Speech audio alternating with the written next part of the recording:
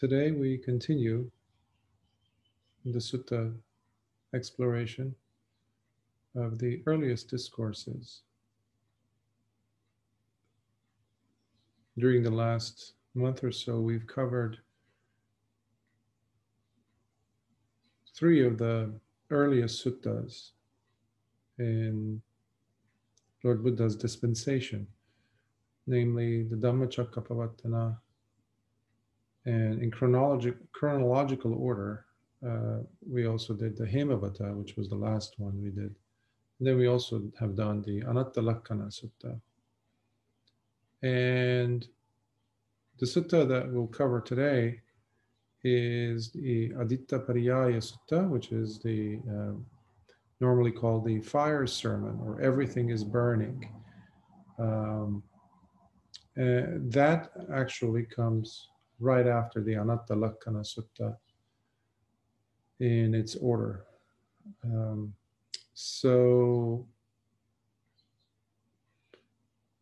before diving in, I just wanted to mention a few things to get our bearings of what has been happening. And because the last time we were there with Lord Buddha and the 5 disciples, we saw that the world had its first 6 arahants, with Lord Buddha being number 6, and the other being the a group of 5 disciples, all of whom became bhikkhus after hearing the Anattalakkana Sutta, listening to it, as Lord Buddha talked and described functions of the non-substantiality of the sense of identity. Today's sutta happens to be from the Samyutta Nikāya again. These are, interestingly enough, not at the very beginning of a major Nikāya, a collection of discourses, such as, let's say, the Digha Nikāya, or long discourses, or the Majjhima Nikāya, which is what most people get exposed to initially when they are studying the Dhamma. For some reason, they have not been placed in the beginning, let's say, like the Mula Pariyāya or the Brahmajala Sutta, as in the case of Digha Nikāya. But they are kind of tossed way out there in the vast forest that is the Samyutta Nikāya, the connected or linked discourses. But we hear about them. We know the context of it. But when we go looking for these suttas, they're not easy to find. They're almost, not given that spotlight that you would see many of the other suttas. Let's say the Satipatthana Sutta, or the many of the other suttas. There's so many.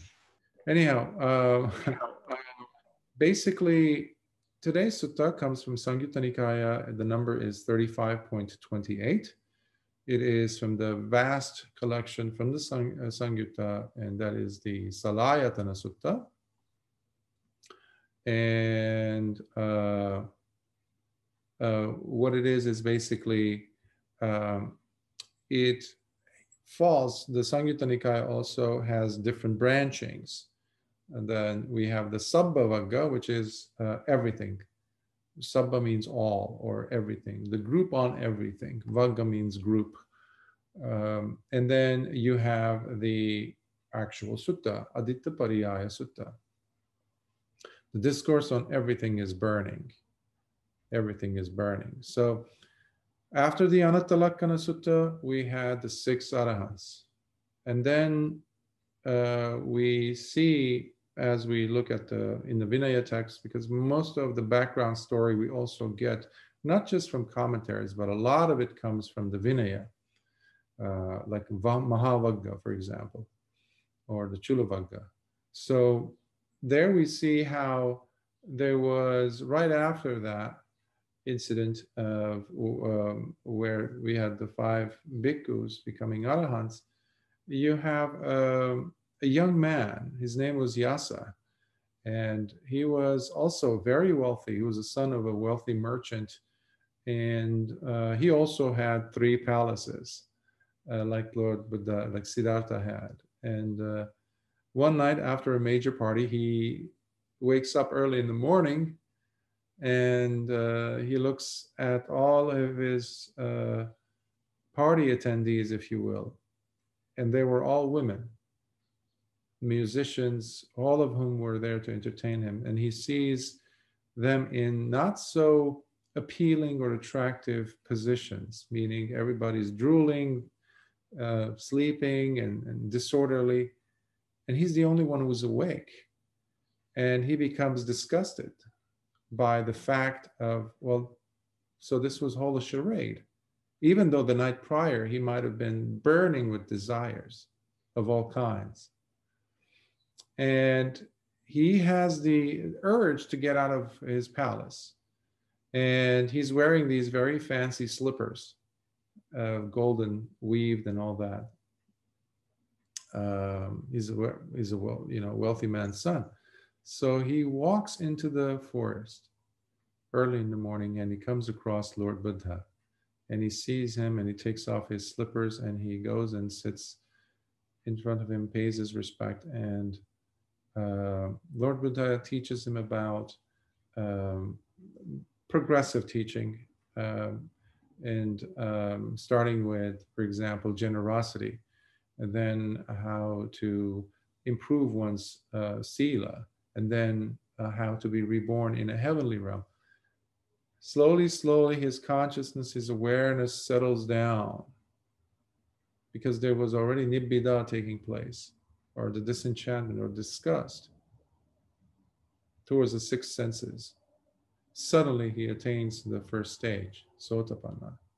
Meanwhile, his father comes in because they're looking everywhere, because the palace had woken up and they sent word that the prince is gone, or the master of the, has left, and we don't know where he is.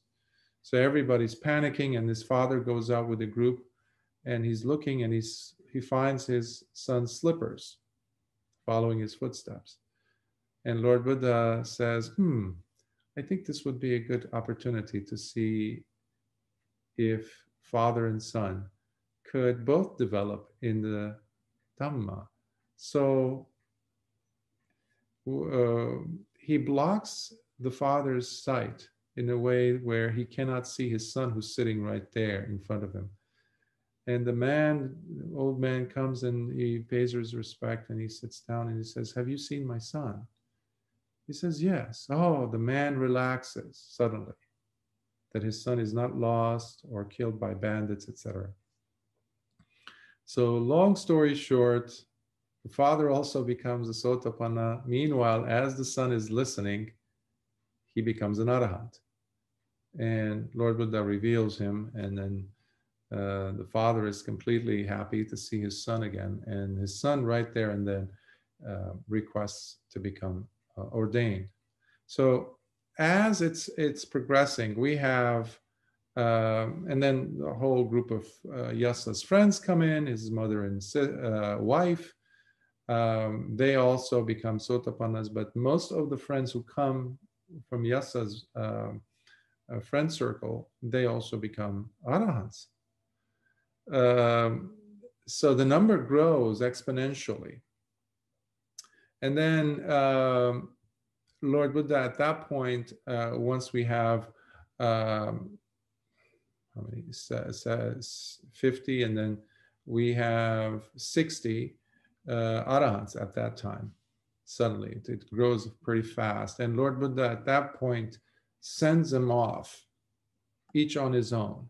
Bhikkhus, all of whom are bhikkhus. And he sends them off, and he says, go forth and travel to places, and for the sake of the happiness and the welfare of the many.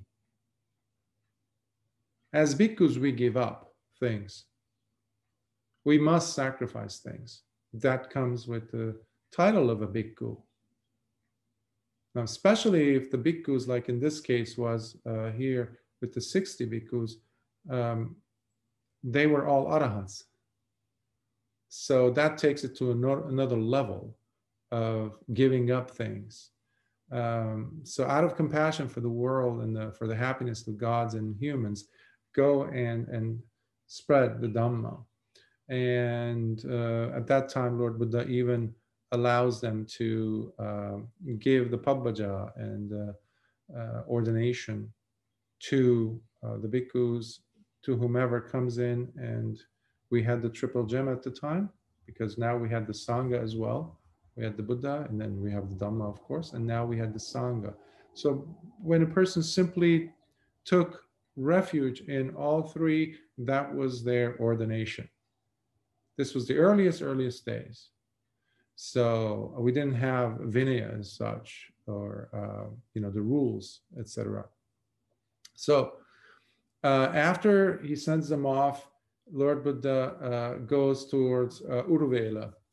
And that is where he comes across the Kassapa brothers, who end up being basically the audience to whom Lord Buddha will give the discourse of the Āditta Pariyāya Sutta. And these Kassapa brothers, they were fire worshippers, or Jatila, they're called. They would worship the fire because it represents life, and so it was a very external presence. It was very factual. You touch the fire, you burn, but at the same time, you also have some fire in your digestive system, for example, which allows you to process food, gain nutrients from the food that you're eating. Without digestion, nothing happens. Life, the same thing with the sun giving its heat, etc. So the examples are many, of course, but this had a divine element to it, especially. And they were so fixated on the fire worship. And the older brother, Uruvela Kassapa, had about 500 disciples. The other brother, his name was, I believe, Nadi Kassapa. He had about 300 disciples. And then the youngest of all, Gaya Kassapa, was the one who had 200. So all in all, they had 1,000 disciples. So Lord Buddha, as he was always, whenever he did or said something, you know that there was an objective. So he goes to Uruvela Kassapa's monastery and he says, "May I have a place to rest?" And Uruvela Kassapa looks at him and he says, "I don't have any place for you." And he says, "But there is that shrine room over there."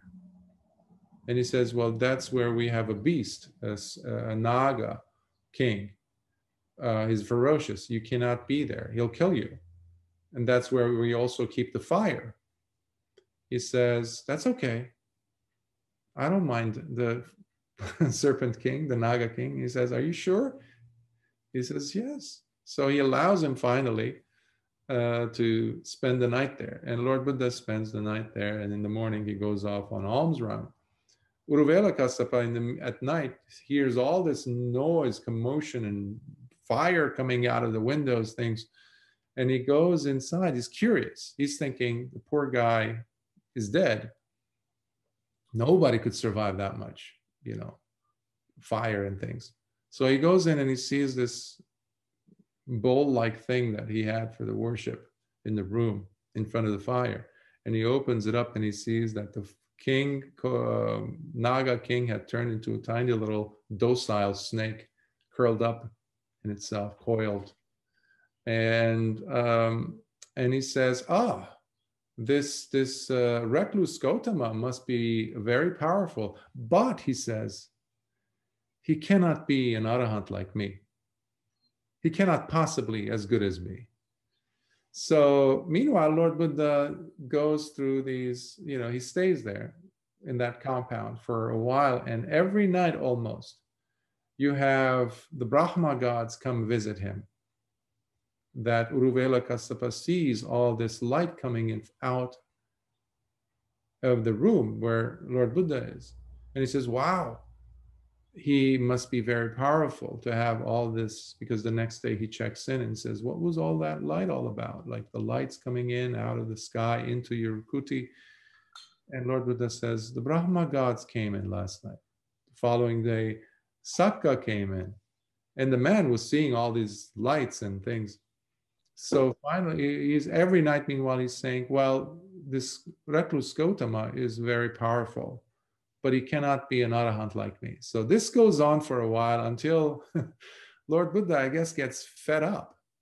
And he says, Uruvela, not only are you not an arahant, but you're not even on the road, on the path to becoming an arahant. But Uruvela Kassapa, instead of sitting and debating with Lord Buddha to prove that, no, I am an arahant, he realizes the futility of such an attempt, because he knows that inside he's just empty. He has not reached any supramundane states. He's just been going through rites and rituals, despite the fact that they have been developing in meditation. Because this group of 1,000 disciples we're going to see were very dedicated to their practice. And so he says, well, I take refuge in the Buddha then. I would like to become your disciple. This is Uruvela, the eldest of all the brothers. And Lord Buddha says, well, that's a big responsibility. That's a big statement that you're making. Please go ahead and speak to your disciples first. See what they say. I doubt there's a teacher like that in the world today, or any time in history. I've never come across such a teacher who would say, hold on. Even though the person has given his full submission, basically all his assets are now yours. But the Buddha turns him away and says, wait, go check with your own subordinates, your own students. And he goes, and the teacher says, I'm going to go and become a disciple of the recluse Gautama. And they had already probably have heard and seen things about, as testified by the facts, evidenced by the facts that they had seen. And they say, we're coming with you. So the 500 disciples go and become, along with their teacher, Uruvela Kassapa, the disciples of Lord Buddha. So as is customary, they have to toss away all their own, the things that they were using for their rites and rituals. So they tossed them away into the river. Their outfits, their special paraphernalia for doing the worship, the fire worship. As the river brings down the river, basically, all these equipment or things, clothing and furniture, whatever they were using, the Nadi Kassapa, the middle brother, sees all this and they get worried. Oh my God, what happened? We have to go and see all this. Did they die? Did they drown? So the 300 students and him, they head up to upstream and they find that all the 500 plus his brother had become bhikkhus. And they inquire and they say, well, we want to become bhikkhus as well. So yeah, the 300 now becoming bhikkhus, and they toss their stuff into the river and it goes downstream. And the younger brother and his 200 disciples sees this, and they go up and the rest. They also become bhikkhus. Now you had 1,000 bhikkhus, in addition to the 60 that Lord Buddha sent out on their missionary work. So, but these 1,000 bhikkhus were not arahants. If you go away from about maybe a few miles away out of the city of Gaya, Bodh Gaya, you get to this hill. It's called Gaya Sisa Hill. I think it's now in Hindus call it Brahmayoni Hill. But it used to have a huge boulder rock it's jutted out of the side of the hill. And it used to be, according to commentaries, including Chinese explorers who went there, centuries after the discourse, of course, centuries before our time, and they had seen remnants of this. It was flat. The rock itself, they say it looked like the head of an elephant, and it was big enough to fit 1,000 bhikkhus. And that is where this sutta is taking place. By the way, I've been to the place, and it's a beautiful.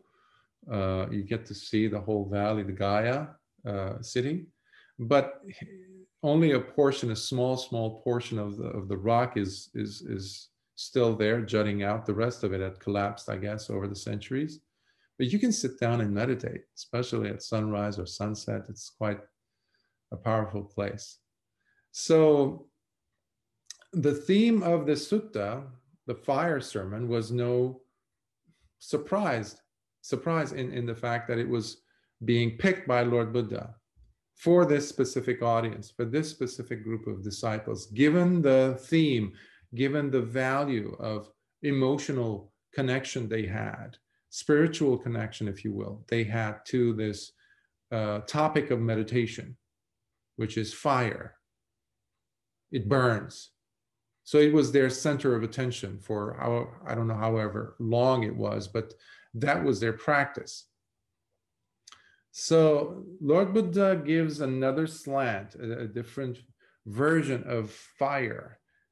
Instead of it being outside of their bodies, outside of their living experience, something external, he is going to bring it inward into their inner world and see the connection the fire has with their living experience, specifically with the 6 senses, the 6 sense doors and the 6 sense objects. So without further ado, let us begin. At one time, the Blessed One was staying near Gaya at Gaya Sisa Hill, along with his newly ordained 1,000 bhikkhus. There, the Blessed One addressed them by saying, "Bhikkhus, everything is burning." And what is this everything that is burning? The eye is burning. Forms are burning. Vision is burning. Eye contact is burning, and whatever kind of feelings that may occur because of eye contact, be it pleasant, painful, or neutral, that also is burning. As mentioned, this discourse is about the nature of the 6 sense organs, the 6 sense objects, the 6 consciousnesses or sense awarenesses, meaning the eye, the ear, the nose, the tongue, the body, and of course the mind, and their interactions, resultant interactions with the world, the contacts that we have. They're all burning. The eyes are burning with visual objects. There's this craving, but if the connection is severed, if there's a cut between the object being seen and the eye, then there cannot be eye consciousness taking place right after because of the joining of the two, because they're not joined, they're disjointed. It's like the fuel that gets to be cut from being, supplying the further and further burning of the fire. So, but burning with what? They are all burning with the fires of passion, with the fires of hatred, and with the fires of delusion. I declare that they are all burning with the fires of birth, of getting old, and of the inevitability of death, burning with all kinds of strife, suffering, troubles, sorrow, depression, and anguish. Similarly, the ear is burning, sounds are burning, hearing is burning, ear contact is burning, and whatever kind of feelings that may occur because of ear contact, be it pleasant, painful, or neutral, that also is burning. But burning with what? They are all burning with the fires of passion, with the fires of hatred, and with the fires of delusion. I declare that they are all burning with the fires of birth, of getting old, and of the inevitability of death, burning with all kinds of strife, suffering, troubles, sorrow, depression, and anguish. Our economy is all based on the six senses, isn't it? Advertisements all have to function on creating this burning, this fire. Whether it's through sounds, through sights. They have all these psychological and devious tricks that they play on our attention to grab hold of our, essentially our opinions, our judgment, and our decision-making power, which basically is no power at all because they are basically coaxing us, corralling us like a herd of cattle or sheep to go ahead and do this, buy the new iPhone, buy the new things, go and watch this brand new movie. You have to get this outfit for this season because it is in. Well, how would I know about this outfit if I didn't have any Facebook? I didn't have a TV to watch, to see.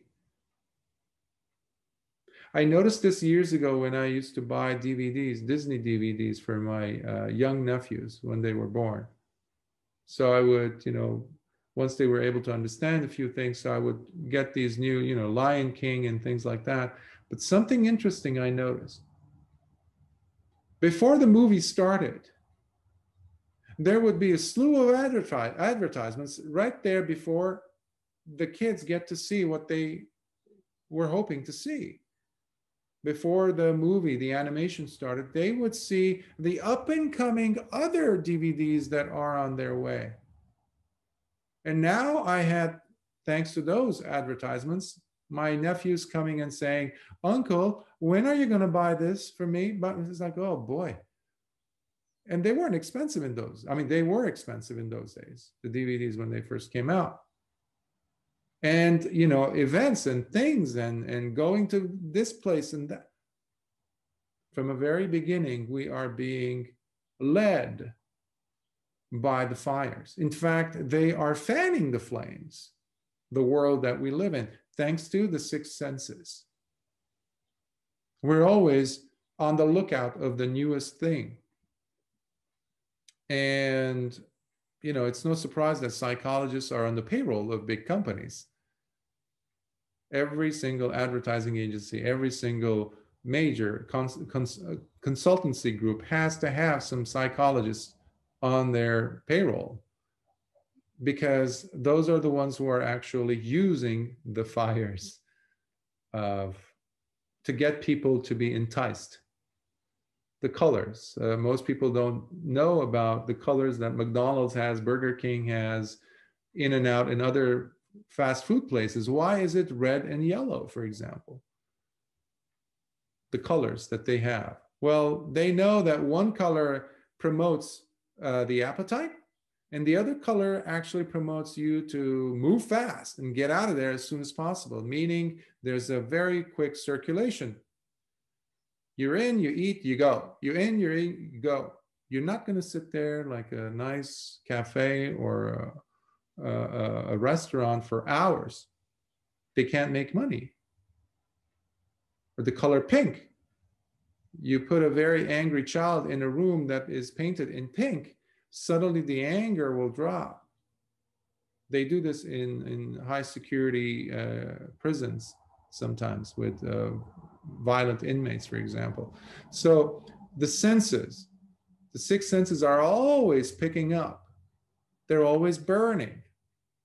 And 26 centuries ago, Lord Buddha saw this. And by the way, the Irish poet T.S. Eliot also used this, the parable or allegory of the Āditta Pariyāya in one of his books, works. I think it's called The Wasteland from the 1920s. So let's go back to the sutta. Similarly, the nose is burning. Odors are burning. Smelling is burning. Nose contact is burning. And whatever kind of feelings that may occur because of those contact, be it pleasant, painful, or neutral, that also is burning. But burning with what? They're burning with the fires of passion, the fires of hatred, the fires of delusion. I declare that they are all burning with the fires of birth, of getting old, of the inevitability of death, burning with all kinds of strife, suffering, troubles, sorrow, depression, and anguish. We have the sense organ. It's called the Āditta. And then we have their objects, the Bahiddha. And you bring them together, you have sense awareness or consciousness, vijnana. And because they have all these three coming together, then you have phassa, or the contact, the response to the stimuli. And because of this cycle, boom, you have Vedana, feeling. Feelings have a burning nature to them. Agni, or Āditta, as used in the Pali here, is that burning, that flame, which can also be another way of saying papanchas, which we've come across in the Madhupindika, the honeyball discourse in the Majjhima Nikāya a few months back. Oftentimes we are looking for experiences, whether it's seeing a certain visual object, a scene, hearing a certain sound, a certain music, being touched in a certain way, smelling something, etc., or thinking about a pleasant thought or a memory, not because or for the sake of the seeing of the object. Because you can go and see, let's say, Eiffel Tower, let's say, if that has moved you in Paris. And then you go there some years later and you put all that money in and you go and you're like standing there, not to see the Eiffel Tower, but to recapture, re-experience that feeling that the first encounter had brought inside of you, that resulted at that moment. The feeling is what we're after. But before we get to the feeling, we have to also acknowledge the other factors, the other substances, the fuel sources that are coming in to keep the fire of this feeling going. So in that sense, there's a lot of craving attached to this feeling phenomenon, as we see here being described as Lord Buddha is saying it. It has the three defilements: burning with lust, burning with hatred, aversion, and burning with delusion. These three are what are guiding us as we go. Advertising agencies, when I just mentioned them, but or movies. I've always wondered, ever since I was a child, when you watch a movie, there's always the protagonist and antagonist. Always. Why? Why does there always have to be a bad guy? Like, especially in the mythological figures or Disney and things like that. Why does it always have, don't they go home? Don't they have their loved ones? Are they always bad, basically? But it won't sell. It won't grab me as a child, as a person. There has to be a villain somewhere. There has to be a like, there has to be a dislike. There has to be an aversion towards this other thing.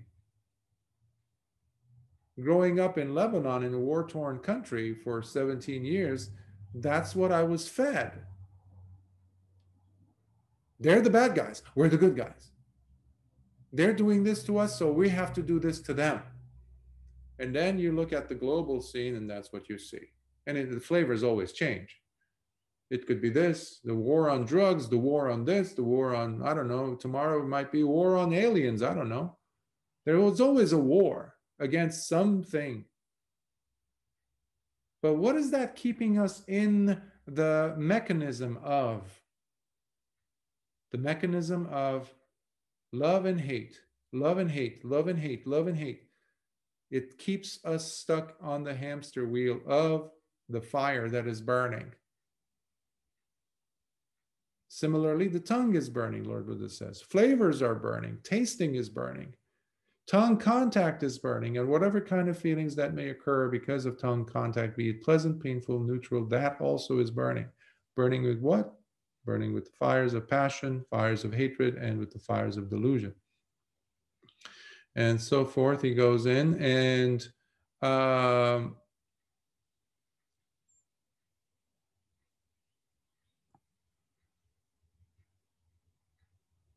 oftentimes, when we talk about pleasure, depending on the person's past in meditation experience and how well they have been meditating, let's say, or gone deep enough, depending on that level, they might look at pleasure in a certain way. Many might actually look at this discourse and say, well, this is like, I don't think I like this sutta, because it teaches me to kind of cut my connection with life, because they see pleasure as the way to experience life. If I'm alive, then I'm supposed to experience pleasure. And that is a problem. That is having delusion as far as the Dhamma is concerned. Most people find that by seeking pleasures, they will attain happiness. Every single warlord, every single entity who has created wars and creates destruction in the world, unhappiness, suffering for others, functions pretty much the same way, though. They think that by going and taking your rights and this and that, taking away the environment and taking away the resources and becoming that 0.01% that controls, then they will automatically be happy. No, Lord Buddha says. That has nothing to do with happiness. You're functioning basically on the premise of these fires, meaning the delusions, the basis of the fire. You're lusting after pleasure, you're hating something that you cannot control, and you're completely oblivious and deluded about the suffering of others. Meanwhile, you have tremendous assets and opportunities for comfort, for pleasures. There's no limits to how much you can obtain given your resources. But that's not happiness. But most of us follow the same premise, though, with the same agenda, if you will. We're not looking at happiness being something totally different. And that's what Lord Buddha was saying. Life is not a maximization of pleasure and minimization of suffering, so you can get, a good return on your life. Basically, at the end of your life, you'll go and say, well, I was able to extract this much joy, this much resources. And then what's going to happen? I'm going to croak and die. What is that going to do? I'm going to end up being a peta, a hungry ghost. Or in the animal realms, or even worse, in the hell realms. So this is something that meditation allows us to see, and the Dhamma allows us to see, that there is a difference being captive to the six senses because of the lust versus using the six senses as a source of happiness. Not being attached to the outcomes and to the adding of the features and the details that we like to do. When we see something, we don't see the thing, we actually see what we want to see. We add nuances to it constantly. So basically, we are becoming our own magicians. A few weeks ago, we were talking about the magician who saw a pile of bones of a tiger. And because he had the ability to, let's say, it's a story, to put a spell on and then make some, chants and things, and all of a sudden the tiger comes alive. But the tiger is hungry, pounces on the guy and eats him. Oof.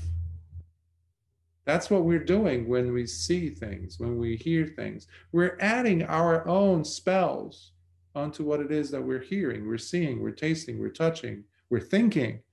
That's why most of us are captives, slaves to our thoughts, perceptions of reality, how we want to see things. And several months ago, we covered the Pariyāya Sutta. Lord Buddha said what to him? He said, when seeing Bahya, just see. When sensing something, just sense it. Don't add your 2 cents worth to it. Just see it. But that is a special art form, special ability that comes only through the process of meditation plus applying wisdom to it. So sati and sampajanya have to go hand in hand. Similarly, the body is burning, touches are burning, touching is burning. Body contact is burning, and whatever kind of feelings that may occur because of body contact, be it pleasant, painful, or neutral, that also is burning. So we basically lock on the features and the details of the thing. You have countless places in the suttas where Lord Buddha says, the meditator, when seeing an object, does not get pulled into its signs and its features.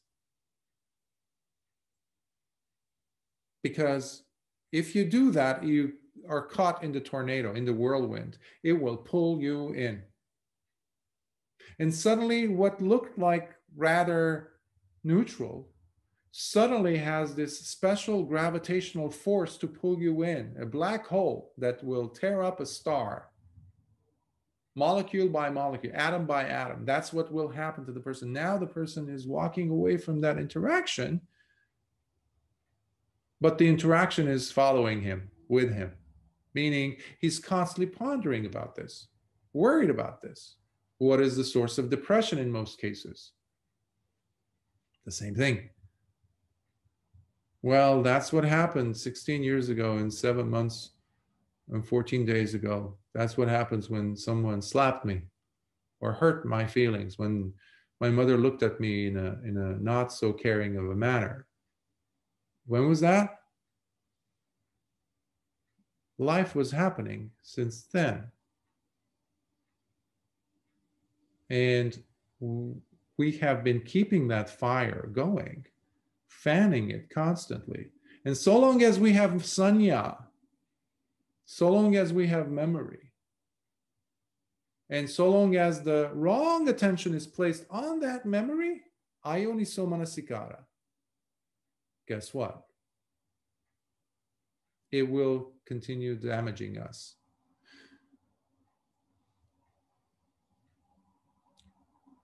These things have to happen because of contact. But what does contact rely on?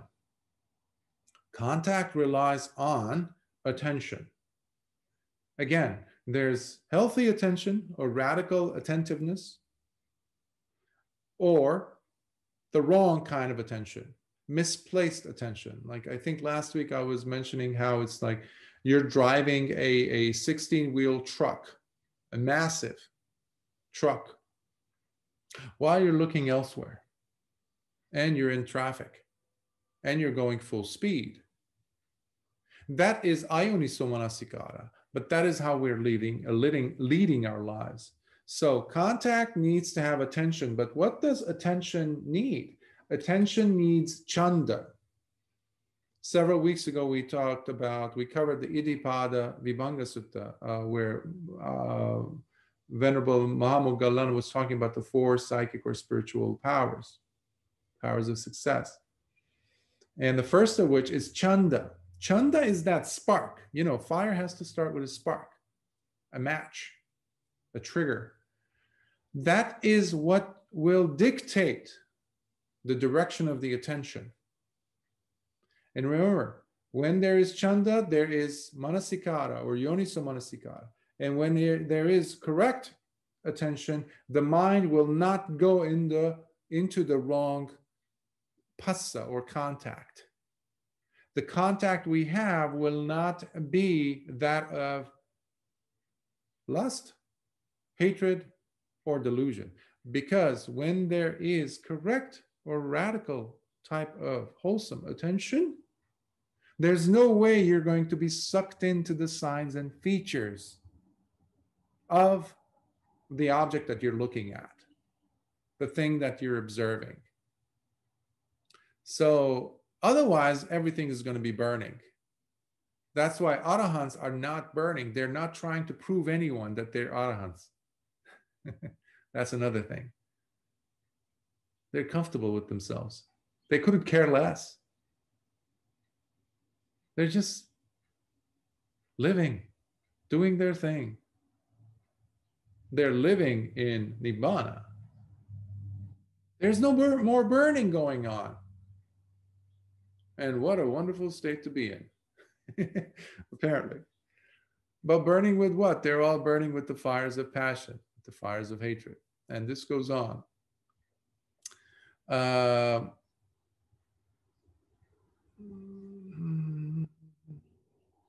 Also, this is the good one. The mind is burning. Concepts are burning. Thinking is burning. Mind contact is burning. And whatever kind of feelings that may occur because of mind contact, be it pleasant, painful, or neutral, that also is burning. But burning with what?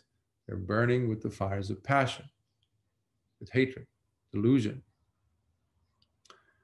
In life, we develop an extensive laboratory, or not a laboratory, but a library of experiences, of memories, of data, of narratives, of stories.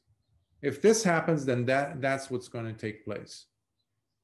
So we have our own stories that we have attached to things. But these stories are the things that keep us in a loop.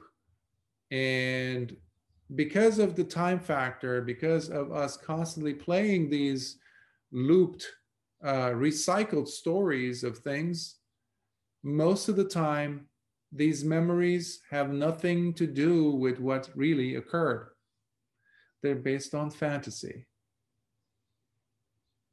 They're based on fiction.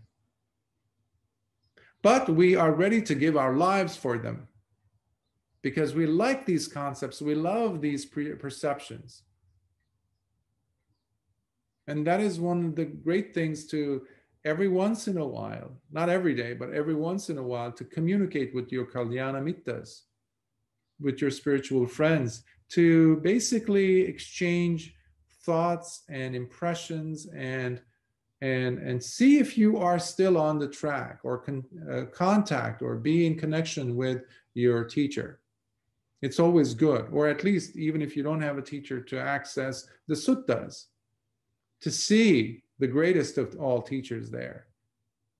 See if what you are experiencing, what you are thinking is going in line with what is being taught there. Because so often we fall into the trap of believing everything we think, which is the most seductive of all senses. I mean, so many people want to be on blogs, and I know some bhikkhus who always are on blogs, answering this question, getting into this argument, this and that, all in the name of Dhamma. Well, good luck, because one thing's for sure, you keep on fanning that flame. Yes, it's not lust. It's not, you're not looking at a cover of a, I don't know, porno magazine, but it can be just as seductive, if not even more, to be going and pushing for your own ideas, to be correct, to squeeze it down people's throats. Who cares? But that gives us sustenance. Gives what sustenance? To the feelings. Why? Because it's contact. Why? Because the attention is in the wrong place. Plain and simple. If you want to attain Nibbana, there has to be, at the very least, yoniso manasikara, plain and simple. Correct, wise reflection has to be there. The attention has to be correct. It has to be placed in the correct place.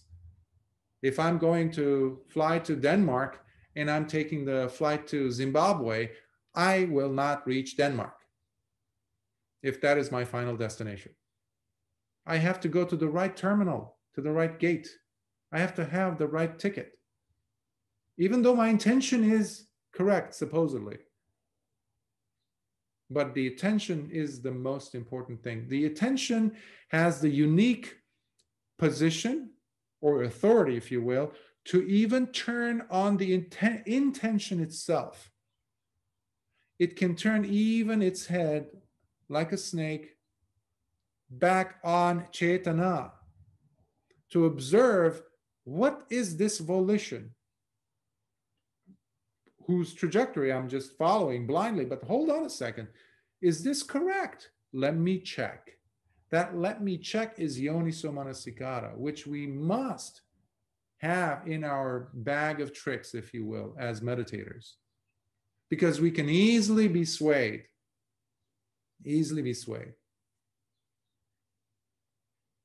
even with good intentions, supposedly, but the attention has to be correct, because the attention has to be given the right, the carte blanche to go ahead and even investigate.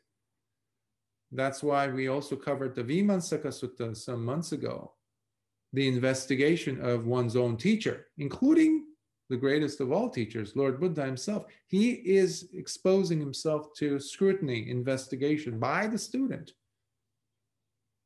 If he did that, then we must do that towards ourselves. So,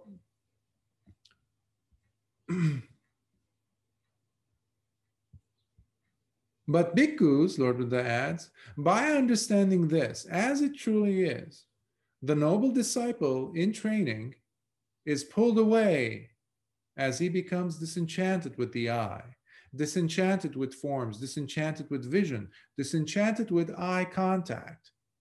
And whatever kind of feelings that may occur because of eye contact, be it pleasant, painful, or neutral, that also makes him disenchanted. It loses its appeal on you. Just like Disney lost its appeal on me when I grew up. Although I know some adults who go crazy over Disney, anything to do with Disney. So no comments there. But I think even Jesus has something like that in the gospel where he says, when I was a child, I used to play with childlike things, with the childish things, the toys. But when I became an adult, he says, I stopped. I grew up. So as we're practicing, there must be disenchantment taking place at one point or another. Some meditators don't like the word disenchantment. They still want to be grabbed by the six senses, by the fires that keep burning. But I hope this sutta will allow us to kind of rethink that approach, because it's like otherwise standing on two boats, one foot on one boat and the other foot on the other, and each boat is going in a different direction. So we need to make a commitment as to which boat we want to be on to cross the flood. To cross the flood. So it's not about telling ourselves a story and seeing a visible object, but just to see the object and not be pulled into it, seeing it for what it is and seeing what it generates in us. That's the key. When I'm seeing an object, let's say delicious food, and I'm hungry, okay, did the delicious food or the food itself that I'm presuming to be delicious stop, and I brought my attention on the feeling? So basically that triggered something, and it's no longer relevant because now I'm pulled into this hurricane, this tornado taking place inside of me, which is the feeling. This is when we have been sucked into the story and the details, in the what ifs. Oh, when I eat this, I'm going to feel this. Oh, it's going to have this. It's going to have. I'm no longer seeing it. I'm no longer tasting it. I've gone off the reservation in a sense. So there is a sense of maturity then involved with every single interaction we have, every single sense awareness. That's why Lord Buddha always insisted on the mind standing guard at the doors of each of these doors, the sense doors.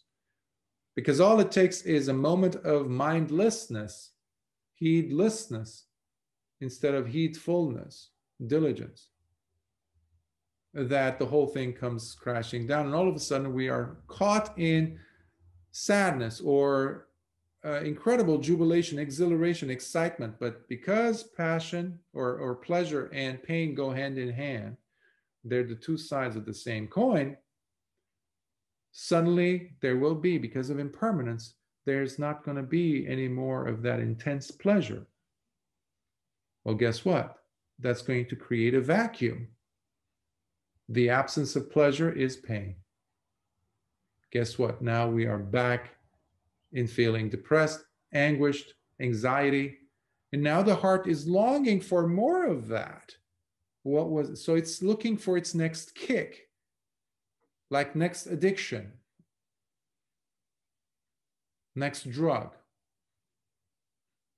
So in our culture, if the six sense doors are going unchecked, with proper attention, wise reflection, yoniso manasikara, then we are essentially all drugged, drugging ourselves.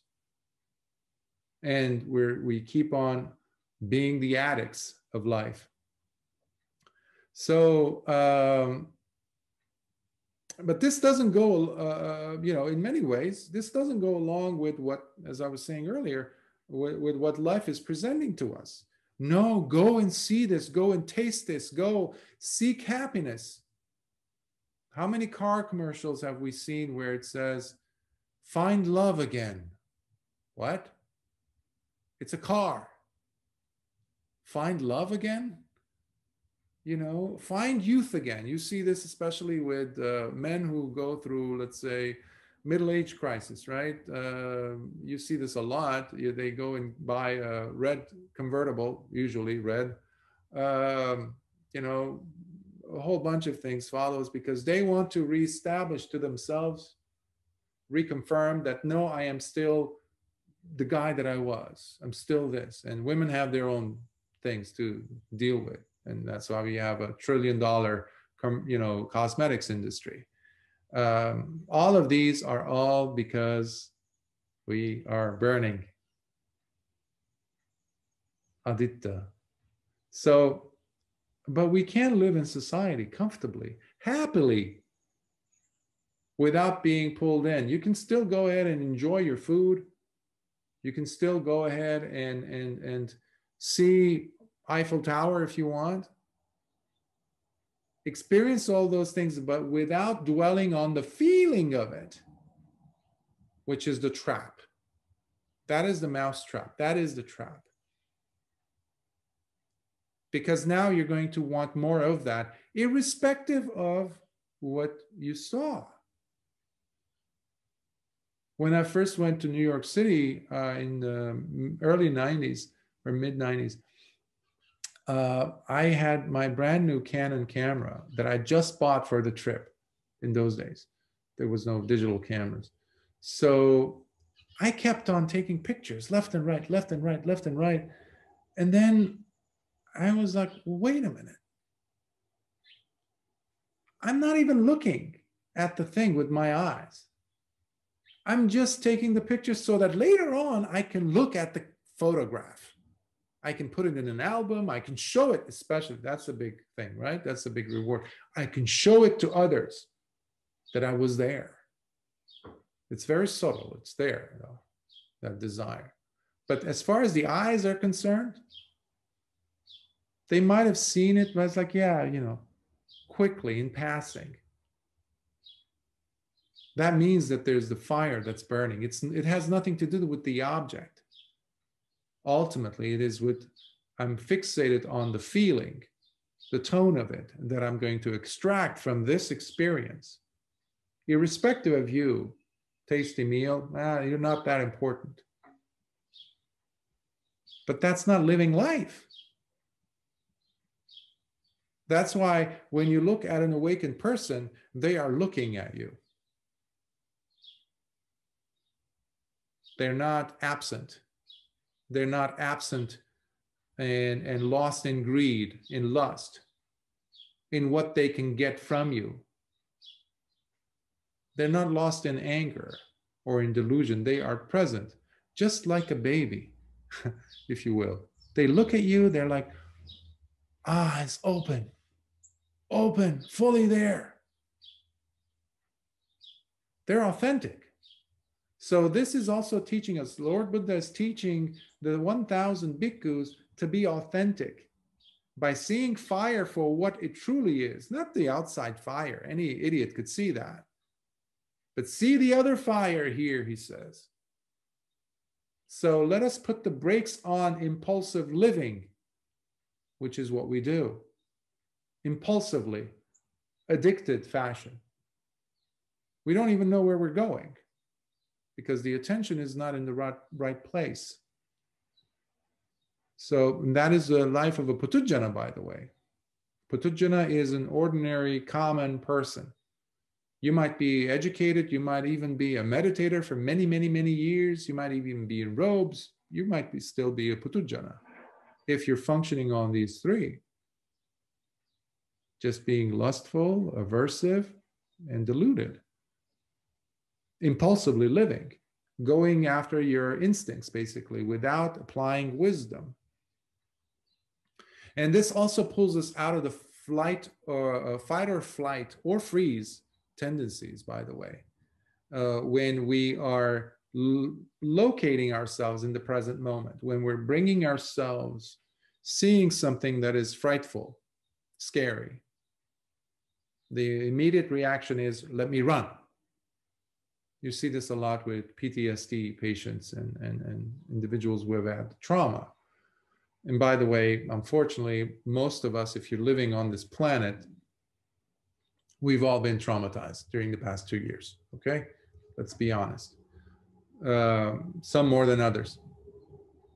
But there is this, which by the way, also, when we're running away from something, it also means the presence of aversion, vyapada, ill will towards something. I'm hating something. That's why I'm running away from this. I don't want this. Basically, there is the lack of authentic living, meaning the absence of mindfulness. That's why an awakened person is present. But how can you be present without sati? Presence and sati are synonymous. That's what I'm trying to say. Presence to the experience of the 6 sense doors. When your thought comes in and it's a lustful thought, let's say, that doesn't mean that it's you. It might just be your old algorithms playing in the background, but that's not you. Or an angry thought comes in, that still is not you. It's just a thought. It's a sankhara. It's been playing around for eons, but that's not you. Something might have happened, something might have jolted, and all of a sudden you have that thought. Now, what you do with that thought, that is the key. That is where Lord Buddha said, the most important action is the mental action. What I do with that thought is the key. You might have a wild thought come in, lustful thought, angry thought. Okay, why? Or a deluded thought. Because we can also have, the idle chatter precept happening in the mind most of the time. So we need to watch it. So I have to have a position towards that thought.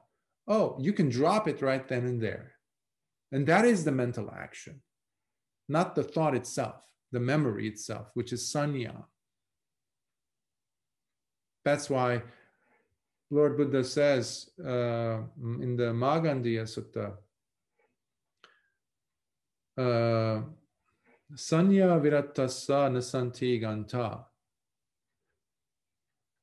For a person who has seen perception for what it is, there are no bonds. no shackles to be entangled by. Panya vimuttassa nasanti moha. For the person who has been liberated by wisdom, there are no delusions. So sanya is always powerful, the most powerful. If you call it Mara, I don't think it would be saying something wrong. That's how seductive sanyas are, the perceptions, the thoughts we have. And that they are the ones who are coming in, intruding upon the experience between the sense object and your sense, the I. Because the I is not at fault. The object itself is not at fault.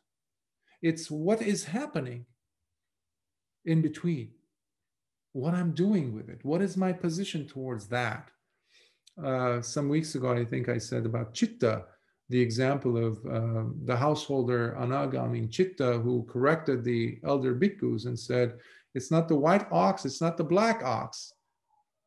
The fact that they're bound together with the yoke, it's the yoke. And what is the yoke? It's craving, it's tanha. And that's what we're talking about. It's not the sense object, it's not the sense organ. So, well, sometimes people ask, like, well, how would I be placing myself in that moment? Let's say if I'm running away from, if I'm in a fight or flight or freeze mode, what should I do to ground myself? To not be pulled into my negative thinking? What should I do? Well, of course you can, if you're feeling angry, you can always drop into metta bhavana. For yourself, forgiveness at that moment for yourself, towards the other person if you can. But at the very least, connecting to the body. Sometimes if that's too much to ask, even anapanasati is too much, breath meditation, even if that is impossible, go ahead and use buddhanusati, remembrance of the qualities of Lord Buddha. You can say buddho, buddho, buddho, buddho, just for that, to kind of laser yourself back into the present. Or arahang, arahang, arahang. These are the qualifiers of Lord Buddha that we pay homage to. So you can pull yourself out of that moment. And a serious meditator is one who applies breath meditation, or especially metta meditation, when dealing with such situations on a constant basis. It's not just 1 hour of sitting, basically. So let's go back. Similarly, bhikkhus, by understanding this as it truly is, the noble disciple in training is pulled away as he becomes disenchanted with the ear, disenchanted with sounds, disenchanted with hearing, disenchanted with the ear contact, and whatever kind of feelings that may occur because of ear contact, be it pleasant, painful, or neutral, that also makes him disenchanted. I might close my eyes when I see something ugly. We might do that. When you sit to meditate, even in the midst of, a dirty place, a loud place, well, not a loud place, no, visually loud place, you can't get away with protecting yourself. But what can we do when there is sound involved? You can put earplugs, you can buy expensive, soundproof headphones, but they're not long-term. So hearing is one of the most invasive, uncomfortable experiences we can have. Whether you have noisy neighbors, noisy street, but how can you become disenchanted? I was recently recording one of the books by late venerable Katakurunde Nyananda, a wonderful book. And he talks about the book is called, by the way, this one's called From Topsy-Turvydom to Wisdom, Volume 1. He says, we never pay attention to the rhythm that's going on in the ears. And he says we don't pay attention to the beat of the eardrum. You know, it's a drum, so it has a beat. So he had a poetic way of describing such difficult to understand concepts, principles of the Dhamma. And he says this beautifully. He says this, the rhythm of the eardrum is this. Come. That's one. He says it has 3 rhythms, by the way. The first one he says is come. The second rhythm is stay. And the third one is go away. Do you see the lusting, the aversion, and just the delusion? So when we hear in such a way, I mean, that was his method, you know, we can find our own as long as we're using yoniso manasikara, is paying attention to this come, stay, or go away attitude. And it's not just with the ears, of course, you know, it's with the other senses as well, whether it's the skin or taste even.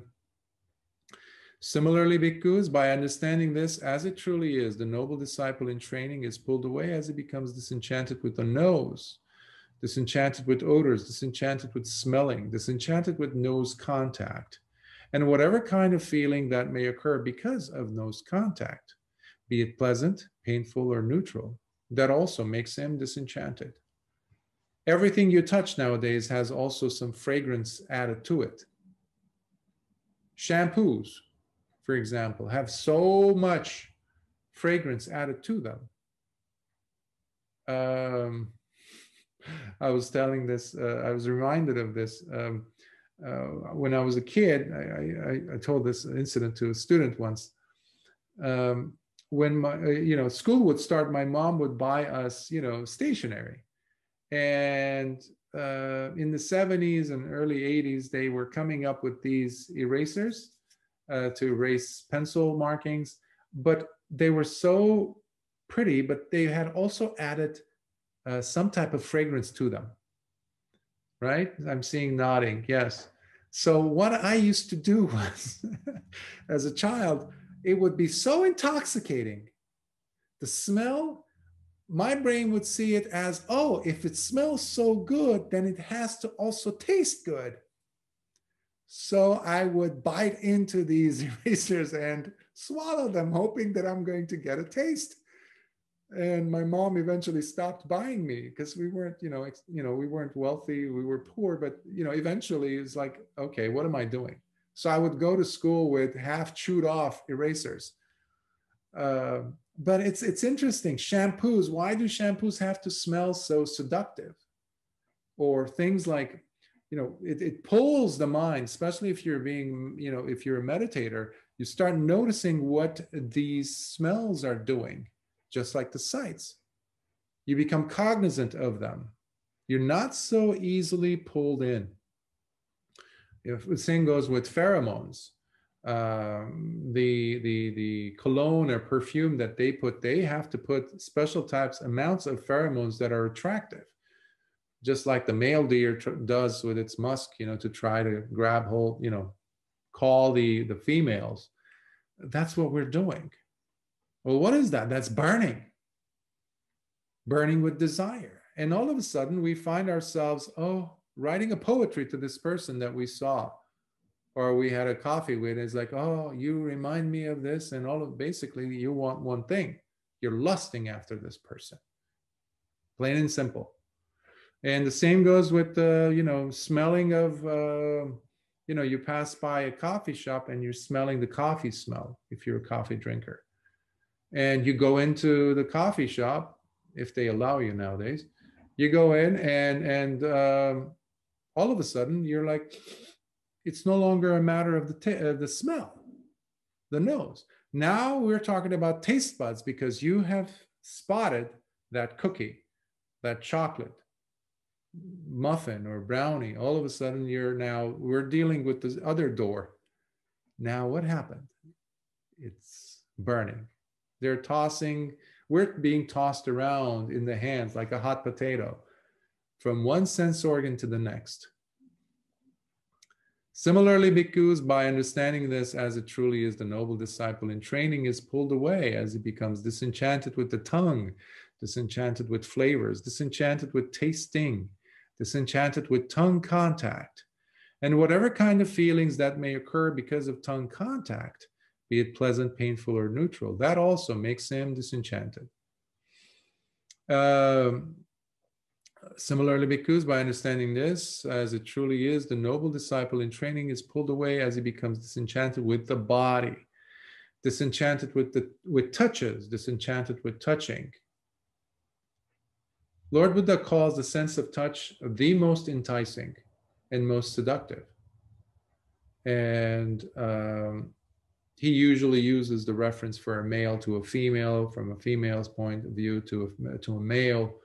How the touch he uses is so seductive. That's why, as bhikkhus, for example, we have so many rules to limit such a possibility, for example. Well, because the skin is the biggest organ in the body. It is an organ. It does so many functions. But it also carries information of what is pleasurable, what is not so pleasurable or painful, and what is neutral for us. It covers the whole physical body. We're always looking for that. We're always looking for that. And it keeps the fire going. So, of course, this is not only a bad thing, obviously. It's not like looking at the fire in a bad way, per se. Let's say in the case of a child, an infant, to be exact, who's just born, that to balance the central nervous system, to soothe the amygdala, to help the child to self-regulate, as we call it, to bring about the sense of ease and comfort into the mind of the infant has to be touching, a warm, accepting surface, meaning the touching of a caretaker, whether it's the mother or somebody else. We need that type of acknowledgement, especially in the beginning part of our lives. So that cannot be undermined. So it does have its benefits, okay? By seeing something, for example, even though Lord Buddha is clearly saying what it is that it's burning, but by seeing something, you'll know that there's that truck coming at you because the driver is actually looking the other way because he has ayoniso manasikara, remember? He's driving like this. So I have to use my eyes to jump out of the way. If I hear a screeching sound in my direction, somebody braking, I need to be extra cognizant of that and jump out of the way. Maybe there's a bike or a car headed my way and the brakes are not holding. If you taste something in the wild and you're hungry and you look at a fruit and you don't recognize it, what looks like a fruit, but you don't recognize it, but you're so hungry and you want to taste it, but it's immediately bitter. You don't taste it any further. You toss it out. You spit it out because it's poison. So the senses are there not as our enemies. Again, the sense organ and the sense object. Our problem, our qualm is not with them. It is what we do with them, how we approach it. Similarly, bhikkhus, by understanding this as it truly is, the noble disciple in training is pulled away as he becomes disenchanted with the mind, disenchanted with concepts, disenchanted with thinking, disenchanted with mind contact, thought appearing. That's not you. It's just a thought. You don't have to hold it. You don't have to hold its hand. You don't have to say, oh, you and I are the same. No. It's just a thought. And the more we realize that we pull ourselves out of that identification mode and see it for what it is, I don't have to act upon you. Okay, you're there. You're a memory. Okay, I see you. I'm going to walk away. and you allow that to wither and die at that moment. You don't carry it with you.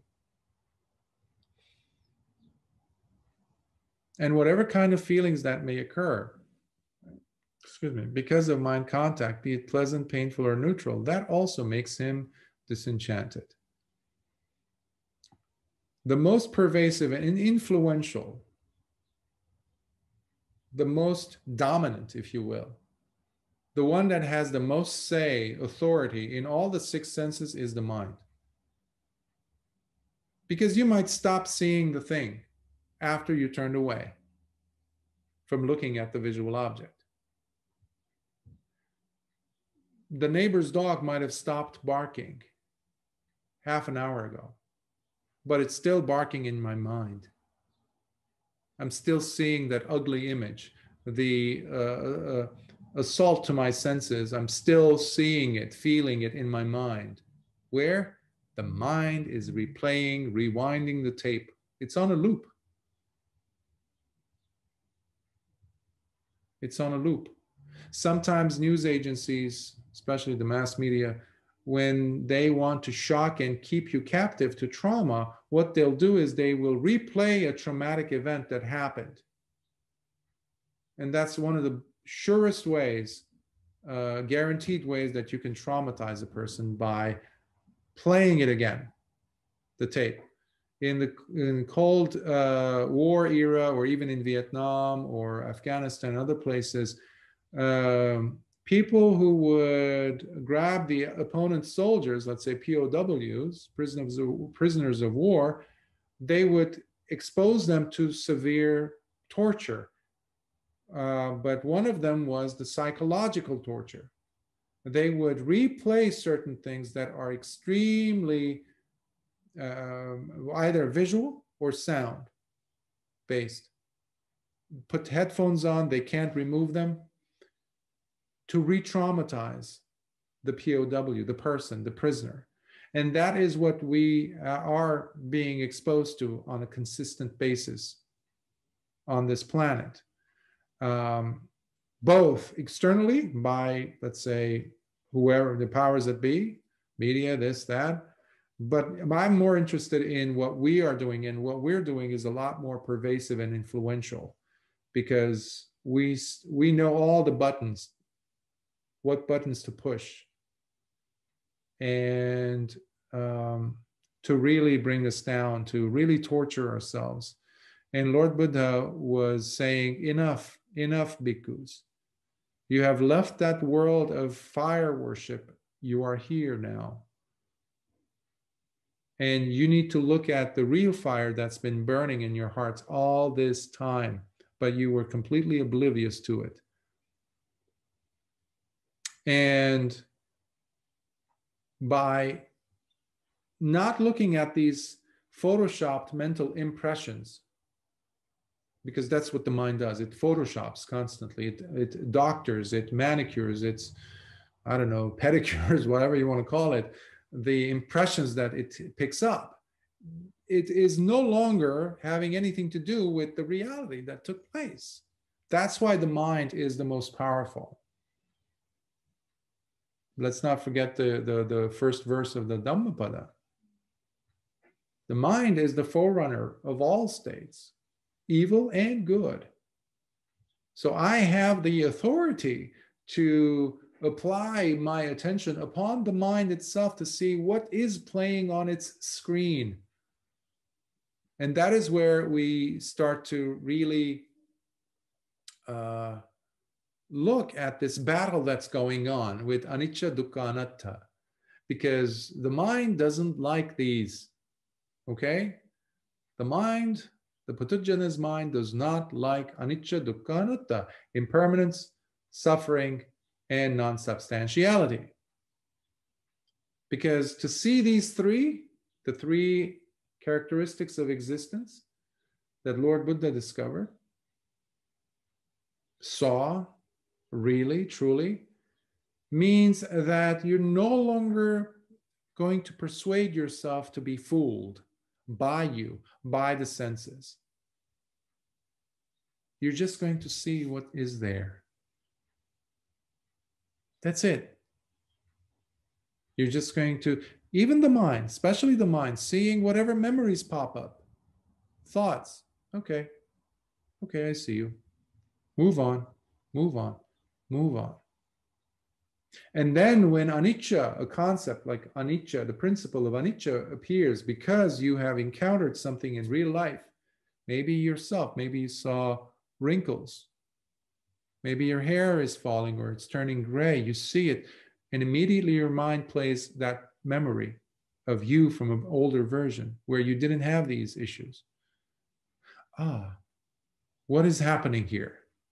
All of a sudden, that's when anicca, dukkha, anatta can really be brought out into the forefront, and we can see with those eyes now. And that is seeing with wisdom. That is basically the essence of insight meditation, because you're looking without arrogance to what is happening. You're looking without ignorance. Ignorance, avidya, is not necessarily the lack of wisdom, of intelligence or knowledge. It's not that. It is the presence. Vidya is the presence. Avidya is the absence of a mind that is there fully to see what is really going on. You're not basically trying to convince yourself of something that is not there. And most of us are doing that because we keep on adding new brush strokes of different colorations. Just like those manufacturers had done with spraying this eraser with the fragrance that this child could go and chew and maybe even choke on. I don't know. I didn't choke on it. Anyhow. So we're no longer being tightly glued to what is being tossed at us. And because of the presence of constant mindfulness, and without adding more and more details and features onto it. And Lord Buddha adds, the sutta goes, that is, being thus pulled away and disenchanted from all these, he becomes dispassionate. And as a result of his dispassion, his mind is freed and his heart released. Being thus released, there arises within him direct knowledge and understanding, as he knows for the first time, it is now finally liberated. And with this experience, he fully comprehends, now birth is finally destroyed. The holy life has been fully lived. What had to be done is now done and finished. There is no further coming to any state of re-becoming. This is what the Blessed One said. And in hearing these words of the Blessed One, those 1,000 bhikkhus rejoiced in their hearts. For while this discourse was being explained by the Tathagata, the hearts of all 1,000 bhikkhus, through no longer grasping onto anything, suddenly were released from the contaminants completely. And they became 1,000 more arahants.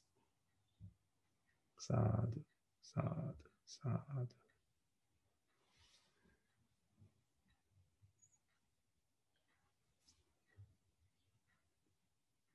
Once we know the correct method, we need to apply it.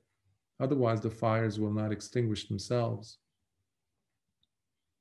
And because not only our present life is riding on this, but dependent on this, but also our future.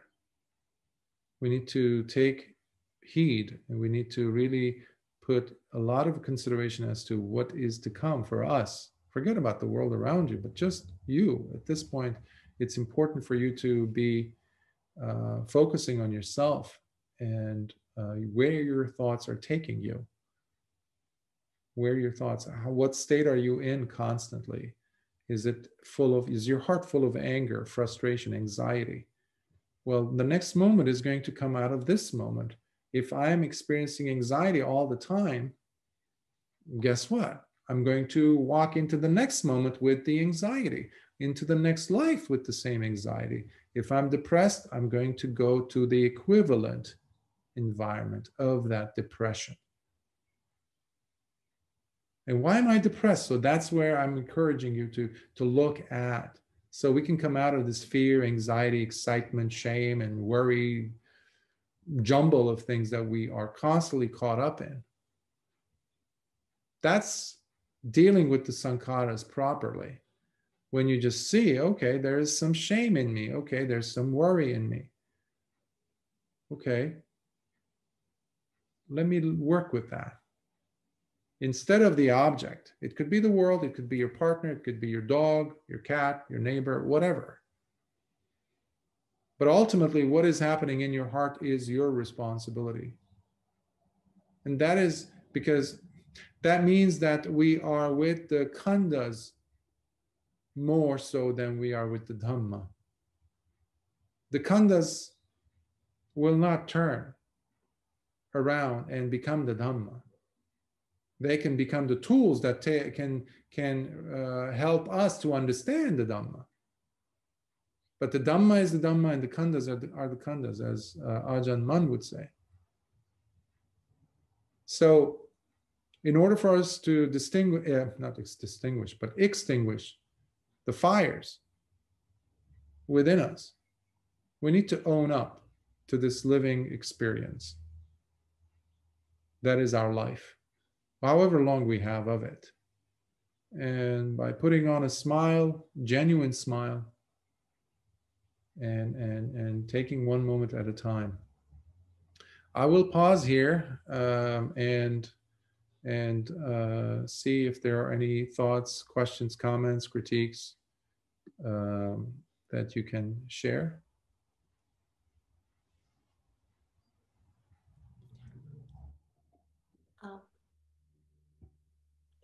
I hope you could all hear me all this time. Thank you very much. Go ahead. Thank you for this really great talk. Sorry, I have a weird virtual background. Okay. Because I could not go to campus for a long time. So a way to look at the UCLA campus. It occurs to me that it is much easier for someone who is living alone to kind of abstain from these senses that are constantly bombarding us. So when you said that whether we admit it or not, we are all traumatized the last 2 years, I feel kind of guilty because I actually enjoy very much the last 2 years because I do not look at figures. I know it seems very cruel. You don't look at the mortality rate and all that. And I feel that there's nothing I can do. You know, if the pandemic is going, the only thing I can do is to stay home, is to not infect other people or not get infected, but I cannot control people who want to visit me because they think I might be lonely. But actually, I never felt lonely. So, but it's just so good to not to have to drive and to breathe fresher air because you feel that there are so many less crowded on the streets. So you can take a walk and you have to wear a mask. And sometimes I cheat because I just walk to places where there are no people. And then I want to relate that to what you said about perfume. I think perfume is like people put on perfume to attract other people. But for me, I never find perfume attractive. And so if I were to buy detergent, I would rather pay more to find any detergent that has no, especially for clothing, because I tend to be allergic to anything with perfume. And similarly, when I get on the elevator, I always get turned off by whether it's men or women putting on huge amount of perfume. So I think even our so-called senses are not like natural. I don't think there's such a natural thing, but it's like being commercialized. You know, we are seen as, oh, this is a great smell. So I tell all the people who give me perfume that I would only use it as insect repellent. So don't buy me any perfume. So I just really appreciate your talk that is like, maybe there's nothing wrong with me, that I don't want to be bombarded with these. I would never choose an eraser. That's not my problem. Yeah. But then other people look at me and say that, oh, I'm eating so unhealthily because I'm just simple oatmeal and all that. I'm not putting, they just feel that, oh, you know, you should change your habit. And everyone just feel that, oh, you should try this because it was, you know, rated as so high on the list as being nutritious or delicious. And I was never tempted by that kind of. Well, it sounds like you are ready to sit longer for your meditation. And what I mean by that is you're on the right track as far as what I'm understanding. The meditation can go deeper if you are looking at life and all these phenomena that I shared with you with, you know, with the sense of this disenchantment or detachment. And that is crucial. Yes, this is an environment that you would find somewhat artificially created in a monastery, in a monastic environment, or on retreats. However, it depends on the person, always, of course. A person can become depressed, anxious. As a psychotherapist, I know the numbers of depressive cases has skyrocketed during the last 2 years of patients wanting to be seen by therapists. So because of the imposition, whatever has, you know, people have been put into, in a sense. But it depends ultimately on how the person sees it, views it. Of course, you don't have the same freedoms as you did, whether you're living alone or not. Like you said, going outside, there are certain restrictions. You can't put, you know, you can't walk and breathe the actual delicious fresh air that we have now, and not what they were saying all this time. You know, there's less CO2 in the air, plain and simple. And it cleared up actually after a few months last year or the year prior. I forgot, you know, I can't keep tabs on which lockdown we're doing. But basically, it is up to the person, of course, to view it and to approach it. And if you're getting all your sustenance through oatmeal and you're getting your nutrients, perfect. My concern has always been, how is the quality of the mind while you're doing that? Is there comparison going on? Is there conceit going on? Because that also plays in the background. It's very silent. It's very subtle, usually. I am better, I am less than, I am equal to. Those three aspects of conceit can play, or you might overcome them. So there's all these wonderful opportunities for growth taking place, despite all the trauma that is still taking place.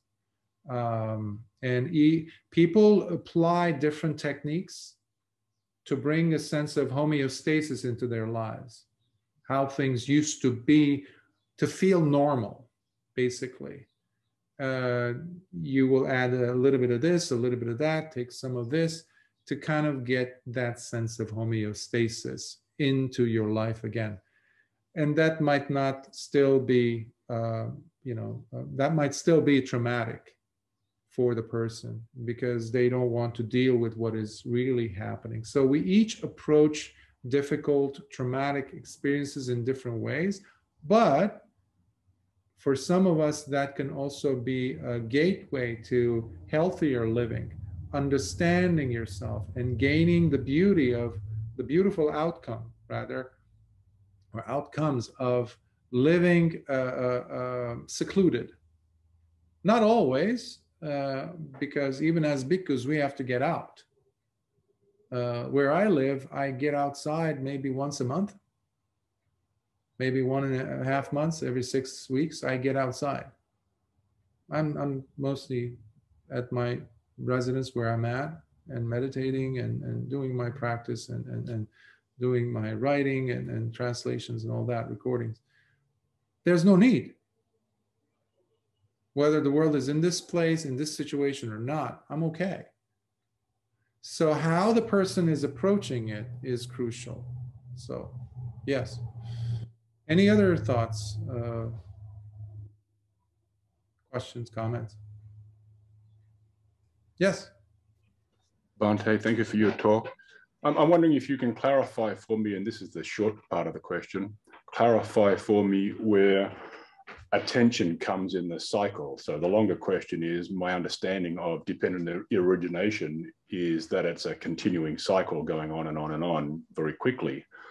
And so with the khandhas, when we're talking about contact, feeling, perceptions, etc., that's also a cycle that's going on continually. And in my written notes that I had, what I've got written is that attention comes at the beginning. We only come into contact with the things that we have our attention on. There can be many things always going on all the time, bombarding our senses, but we only notice the ones that we have our attention on. And I think I heard you to say, and this is where you can correct me, is that you said after sanya, when the memory comes in, you then went on to, I can't find my notes now, but attention comes from the memory. So memories in a different, sanya's in a different section, is different order in my list than where I had attention. So I just wondering if you can clarify for me where attention is in this ongoing cycle.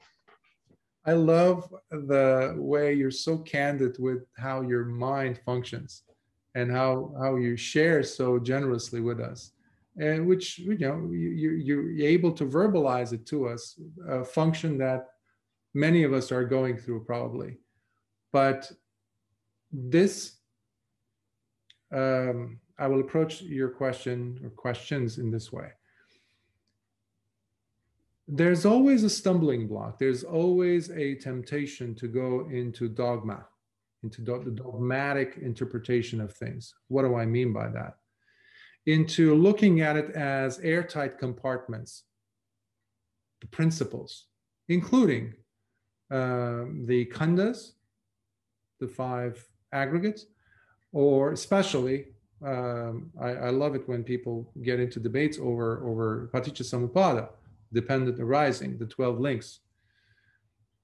And we like to nitpick, and which is basically a simple reflection of what is going on already in the mind of the person, in trying to analyze, understand, and formulate some concepts to create some relatability with these very ephemeral, very non-tangible almost things, if not non-tangible, period, aspects of reality that Lord Buddha formulated within Paticcasamuppada.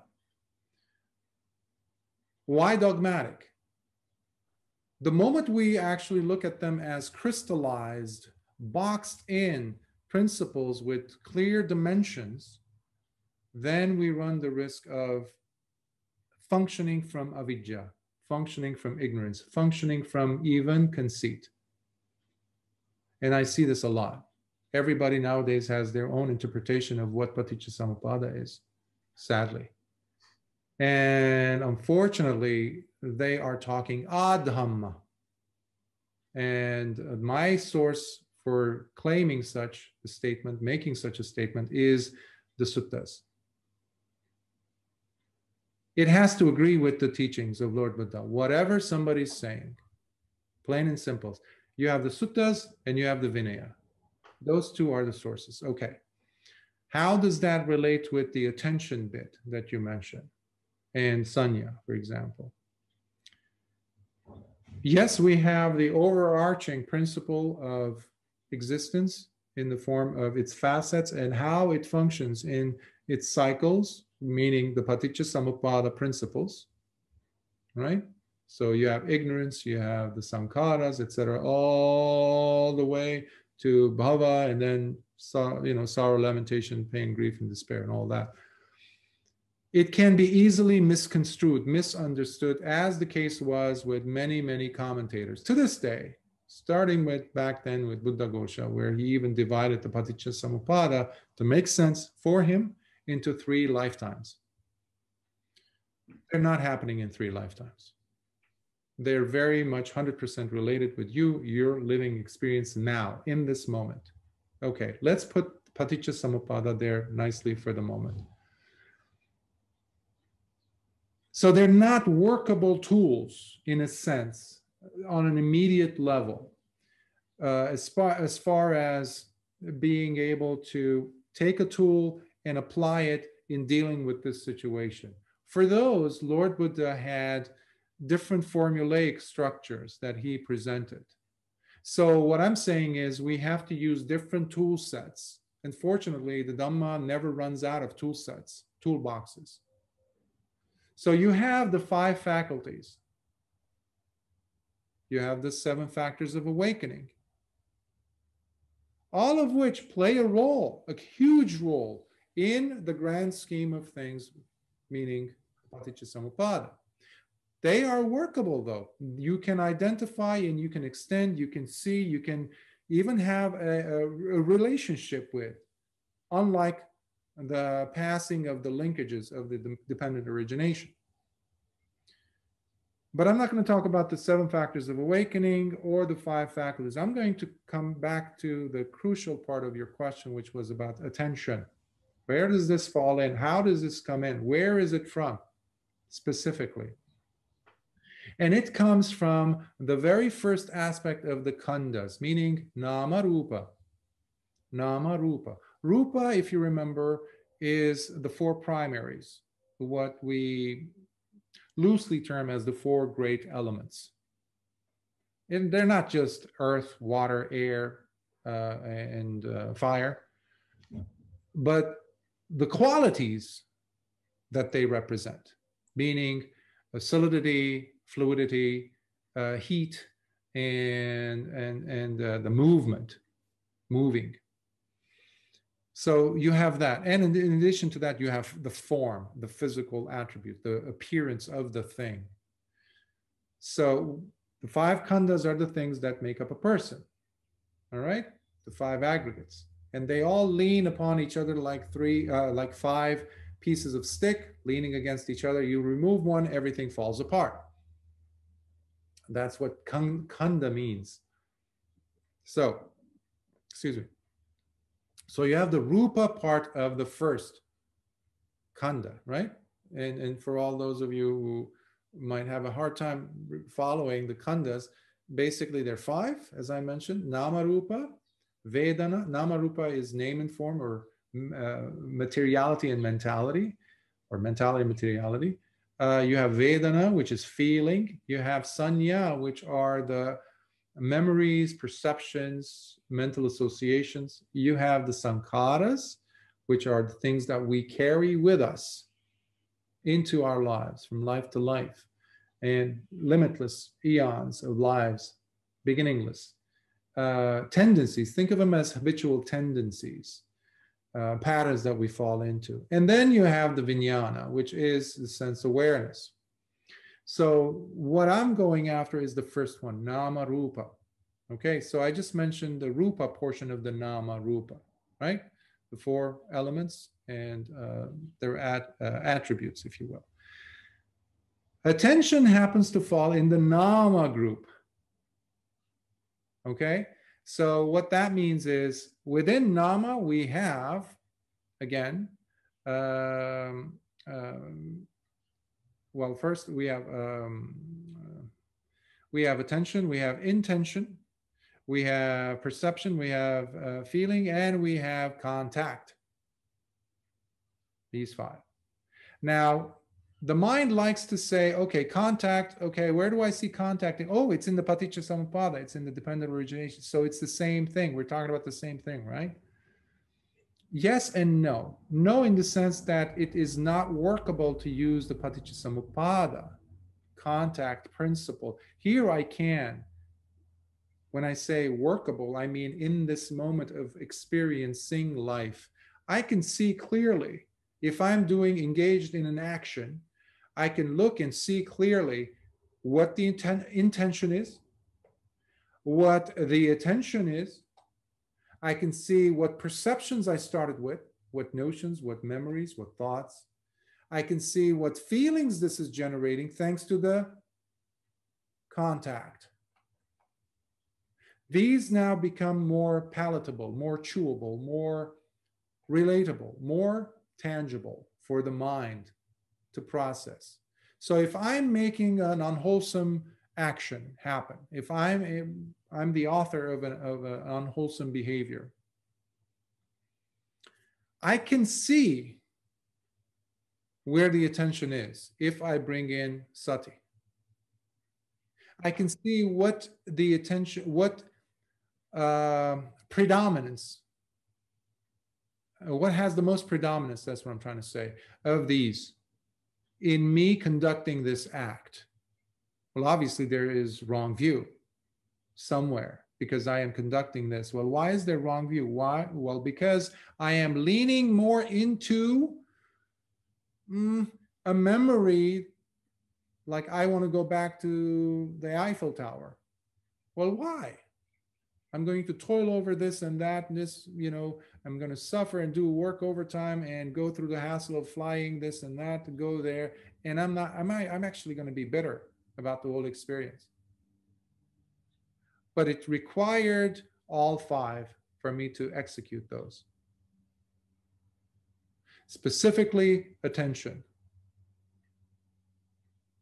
Specifically, attention. Now, without causing too much of a confusion in some minds in hearing this, because it can be very technical, of course, as you can see, but an easier way of approaching attention is this. Chanda, which we've covered several weeks ago, is the enthusiasm, is the fervency, the desire, the curiosity, the hunger for something, in a sense, but the desire, the enthusiasm. Think of it as the root, which sustains the tree. Now, as you go up the tree, that chanda, that enthusiasm, that fervency becomes more magnified, more tangible. And that is when attention is coming into view. So the more magnified version of your enthusiasm is attention. But it doesn't stop there. It needs to form, it needs to get to the next phase of it, which is the contact, which is what I was referring to constantly today in reference to the burning. All things are burning. Ultimately, attention is only important, as far as I'm concerned, vis-a-vis the contact that it gets us to. What kind of a contact is this attention taking me to? And that contact is the passa, which materializes the attention. It gives it three-dimensionality. The contact is. So if you want to bring back the Paticcasamuppada principles here and view it in that fashion, by all means. But please don't go trying to look for the attention as a principle within the structure of the 12 links of causal relations. Because even the 12 links, we call it 12 links, but in some places it's not even 12. Because Lord Buddha had, you know, he was very fluid with these. But we, 26 centuries later, we like to have solidity. We like to have reliability. We have to have this, you know, airtight, watertight compartments of principles. And that's why I call them dogma. We turn it into dogma when it's not, when they're not. They're there as a tool, as tools for us to see the Dhamma, to make sense of this thing called life, to make sense of why did I just do that? We can't attribute it to something like out there, mystical, esoteric, metaphysical, or even blame it on karma. No, we don't have that luxury. We have to look at the functions, the mechanism. What was the formula that brought me to this point? There has to be some steps that I followed, yes, and that is the nama-rupa structure. So without understanding nama-rupa, it's really impossible to understand Paticcasamuppada. any of the links of the Paticcasamuppada. In fact, some might even say, without understanding Nama Rupa, you can't understand any of the other khandas. In fact, if you understand Nama Rupa, you understand consciousness. In fact, when you look at the Paticcasamuppada structure, as Lord Buddha does the Anuloma and Patiloma, going forward and back, as to because of this, this happens, because of not this, this does not happen. When you get to the Vijnana portion, interesting. Nama Rupa is there on both ends. This caught my attention years ago. I was like, wait a minute, whoa, this is serious. What is this? Not enough attention is given to Nama Rupa. When the biggest culprit is in the smack dab center of it, meaning attention. How is this working? Am I addressing your question, you think? Yes, you're addressing it. I don't know that you've answered it yet.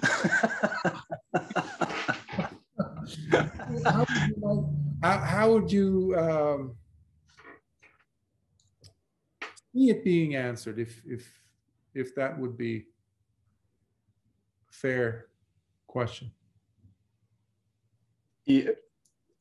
What I'm looking for, and I think you're telling me that I shouldn't be looking for it, is that I'm looking for a spot in a cycle that this thing's going to go all the time. And you told me that I shouldn't be doing that, but I still don't know.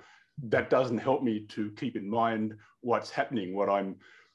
When I'm applying sati and I'm having these feelings and watching the process, trying to watch the process, that I'm understanding exactly what's happening and why it's happening. And that's because I'm not understanding the part about where attention comes in the cycle. Now, you mentioned something very crucial. You said sati. The moment you have sati, you have access to all things, because you have access to wisdom. Wisdom will turn the light, the torch, the flashlight onto what is taking place. I would start with sati, always, always, always. Look at, okay, I'm doing this. Let's say I'm perplexed about an issue. In order for me to be perplexed about an issue, I need to be dwelling on it for a long time. I need to be like that chicken sitting on the egg for a while until it hatches. I'm doing the same thing.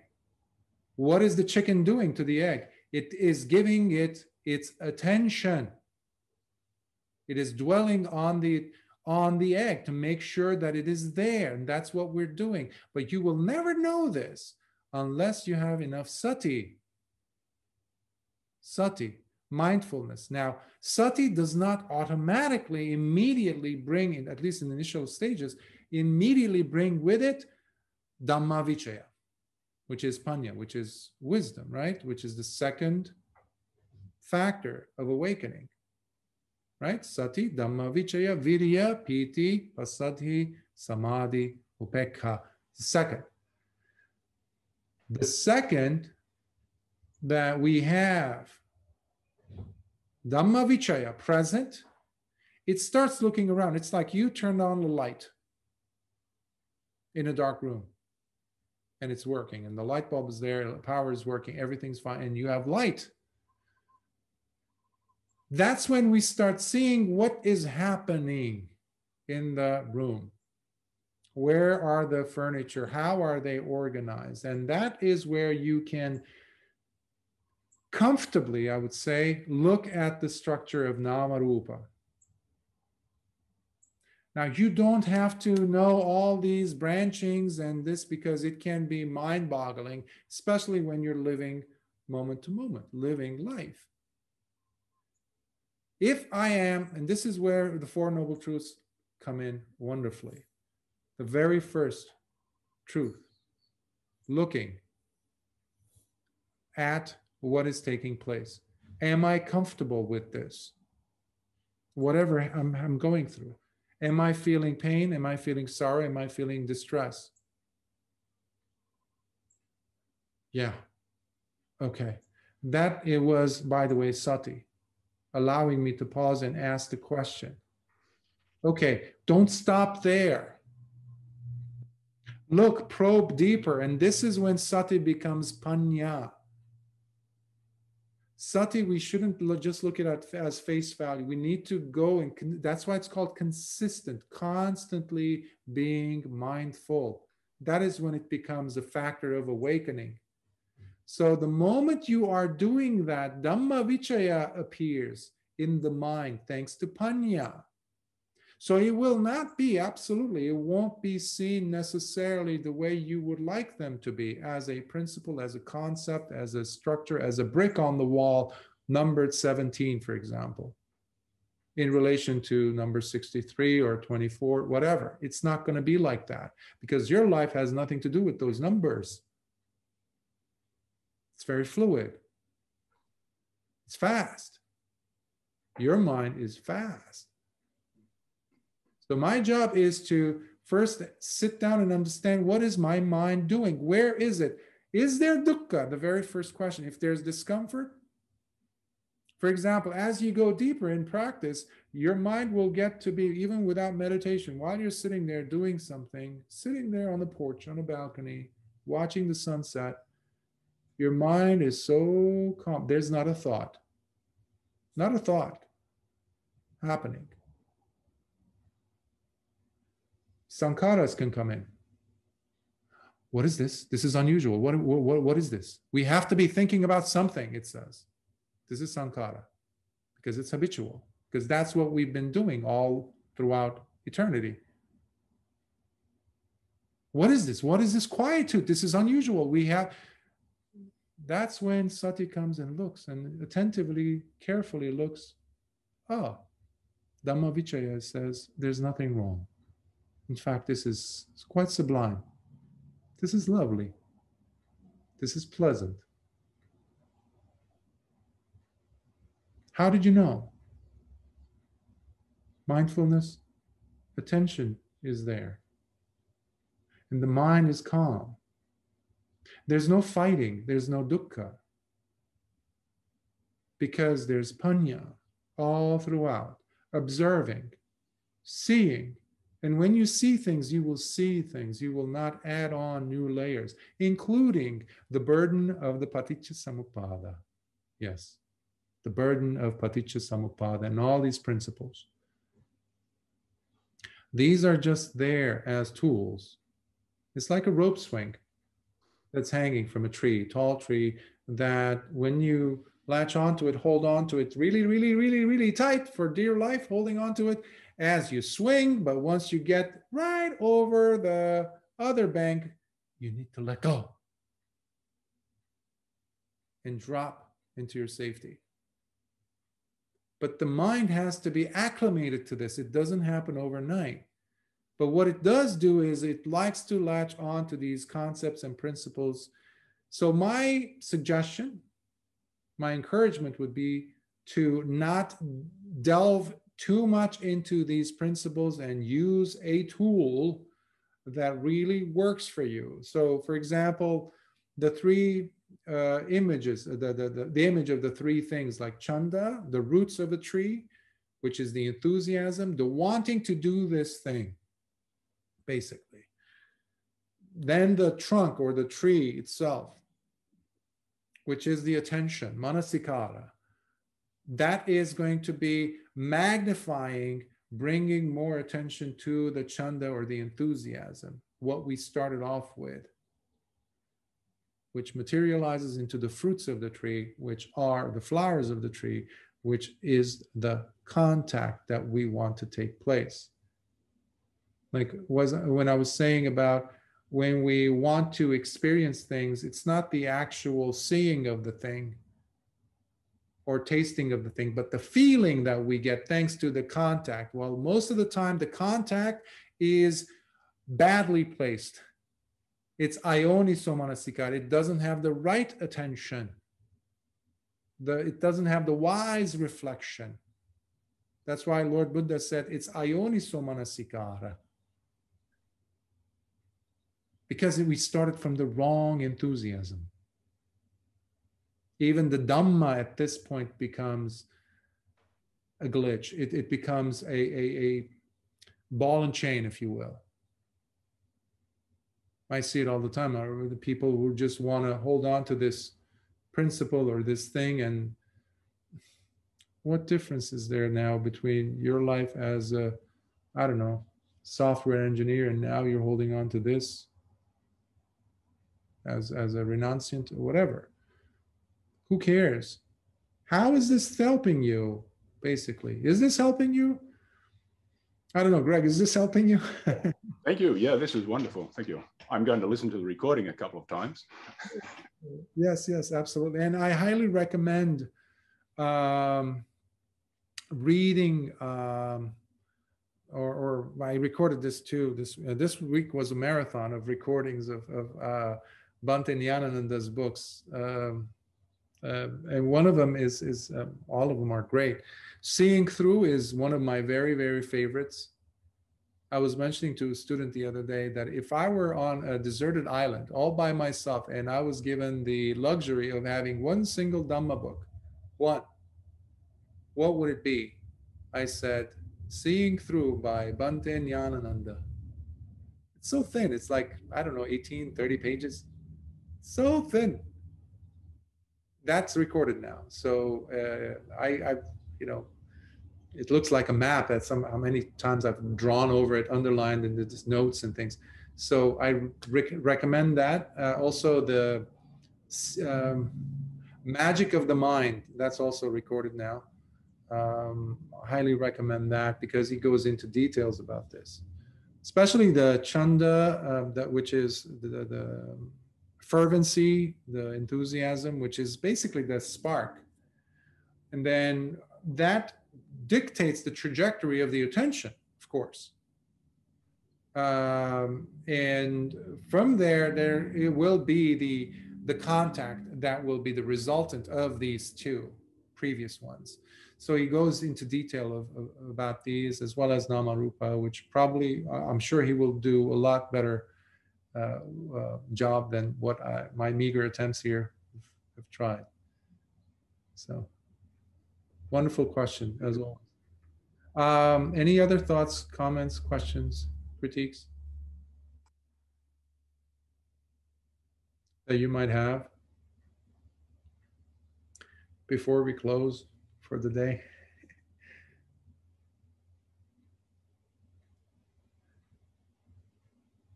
My encouragement is not to allow the mind to latch on to concepts just for the sake of concepts. It's very tempting. It's very seductive. The more we get to know, the more we get to understand. Part of the brain likes to hold on to these things.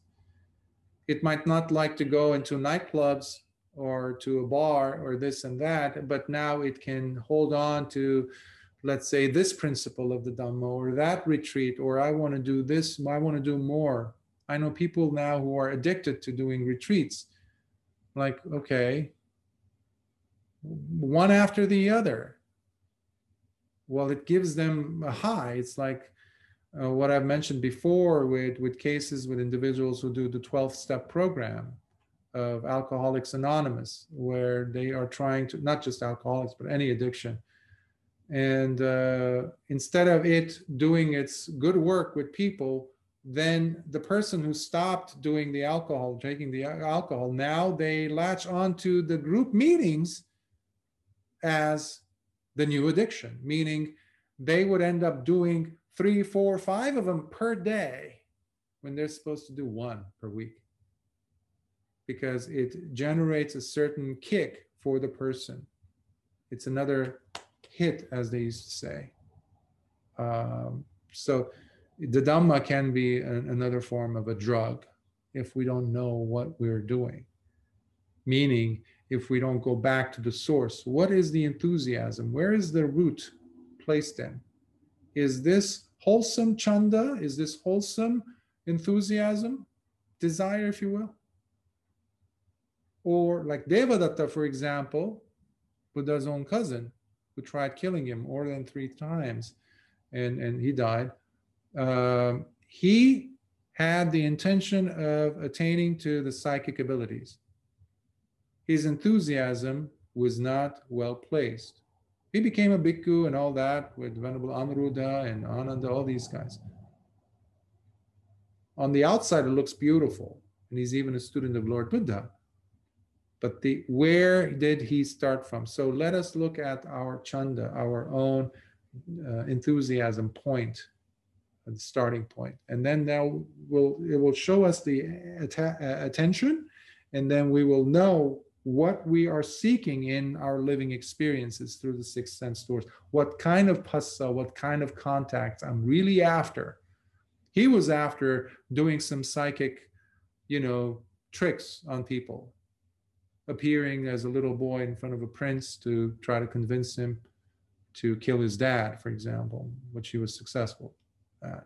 But then the moment we go against the Dhamma, we lose whatever we had gained up to that point from the Dhamma. The Dhamma cannot work against the Dhamma. If the heart is pure from the start, it will continue on its journey to final Nibbana. No questions asked. Plain and simple. So we need to always check. I say these things right now at the end because it's important, because I see a lot of individuals who have turned the Dhamma into another series of assets that they have, another set of titles and things, and that's ugly. It's showing so much disrespect for Lord Buddha and his Dhamma. To the holy ones, to the Arya Savakas, it doesn't bode well for the sasana's future. But to each their own, we have to practice our own, for our own lives and our own evolution. And I think Mirko had said something. Okay, he was having issues with the connection. No problem. So I'm glad that this, yes? Bhante, thank you very much for your talk. I just have a quick comment to your answer.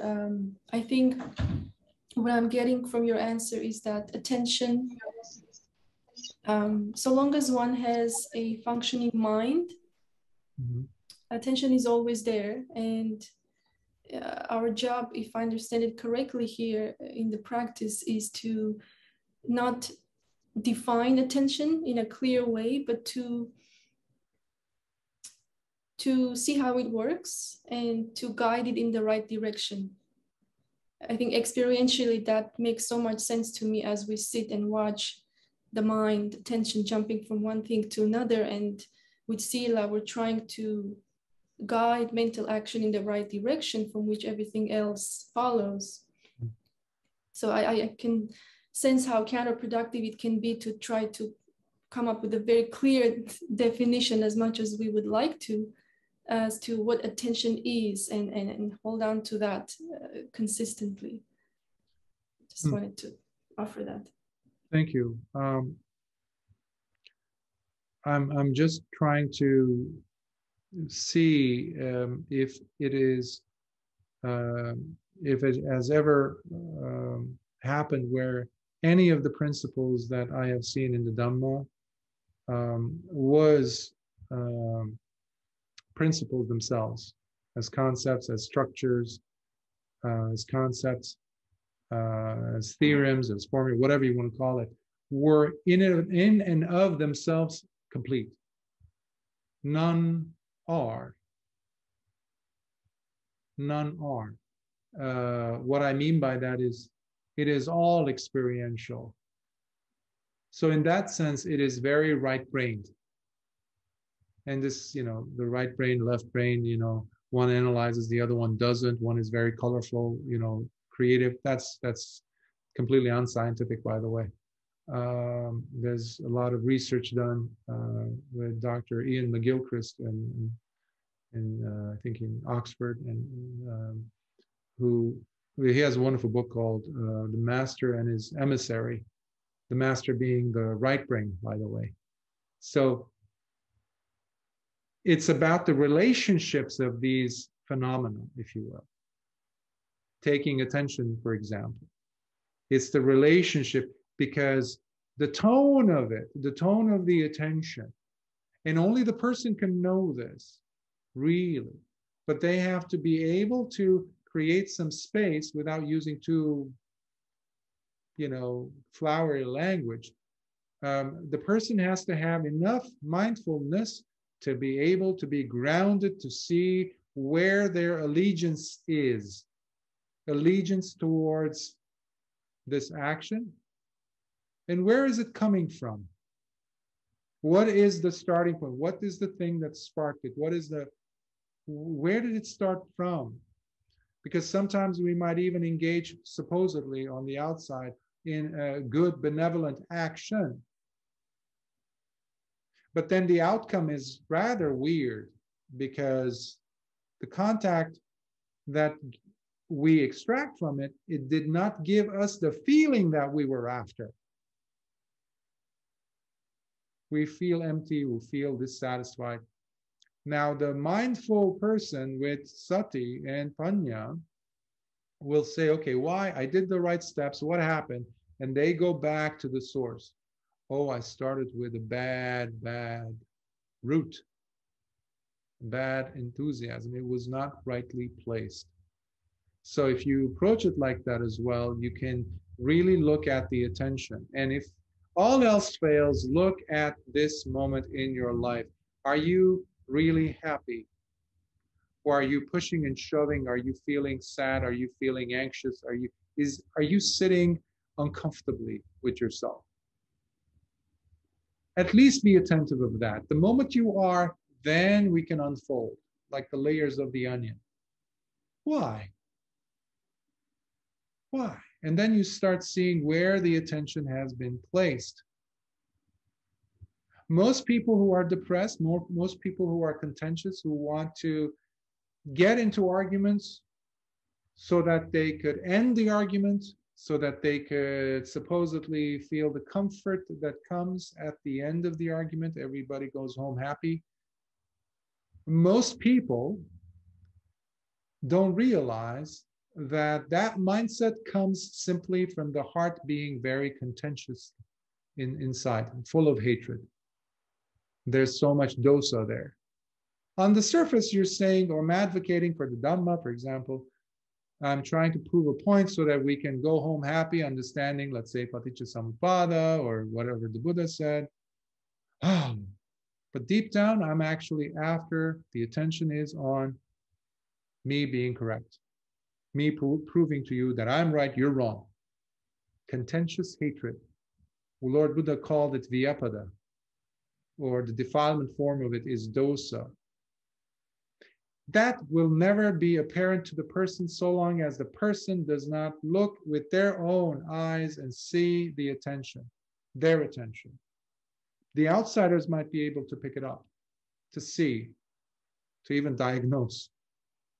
That's why most people who are dealing with depression, when they are given tools of coming out of the depression, guess what? They want to still maintain the mental disorder. Even though when you lay it out to them, they explain it to them, they say, that's not true. I don't want to be depressed. Why are you saying that? I don't want to be unhappy. I want to be happy. Yeah, but no. Your attention is on wanting to be happy.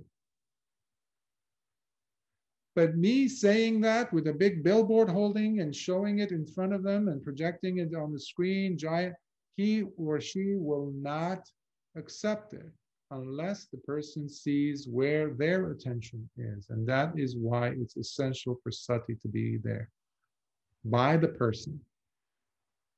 Sometimes I've seen that the time factor plays a huge role in this. So yeah, so it's a long way of saying I agree with you. Sorry for so many words. I'm glad this is only once a week. I have the one later on in the day. Yes. Okay, so let us call it a day and let's share some merits. Now, of course, if you have any questions or if you feel like I haven't touched upon the answer, reach out to me again and send me a message, and I'll do my best. May suffering ones be suffering free, and the fear-struck fearless be. May the grieving shed all grief, and may all beings find health relief. May all beings share in these merits that we have thus acquired for the acquisition of all kinds of wholesome happiness. May beings inhabiting space and earth, devas and nagas of mighty power, share in these merits of ours. May they long protect the Buddha's dispensation. Sadhu, sadhu, sadhu. Be well, and may the Triple Gem protect you, bless you, and your loved ones. But remember, the biggest protection comes from you. Where is the mind? And that's a good place to put the attention. Where is my mind? What is my attitude in this? Am I being affected detrimentally or in a positive way? Am I feeling safe in my heart with this decision, whatever it is? And starting from there is a good place, I think. Try it. See which one works for you. Be well, and I'll see you next week. Take care.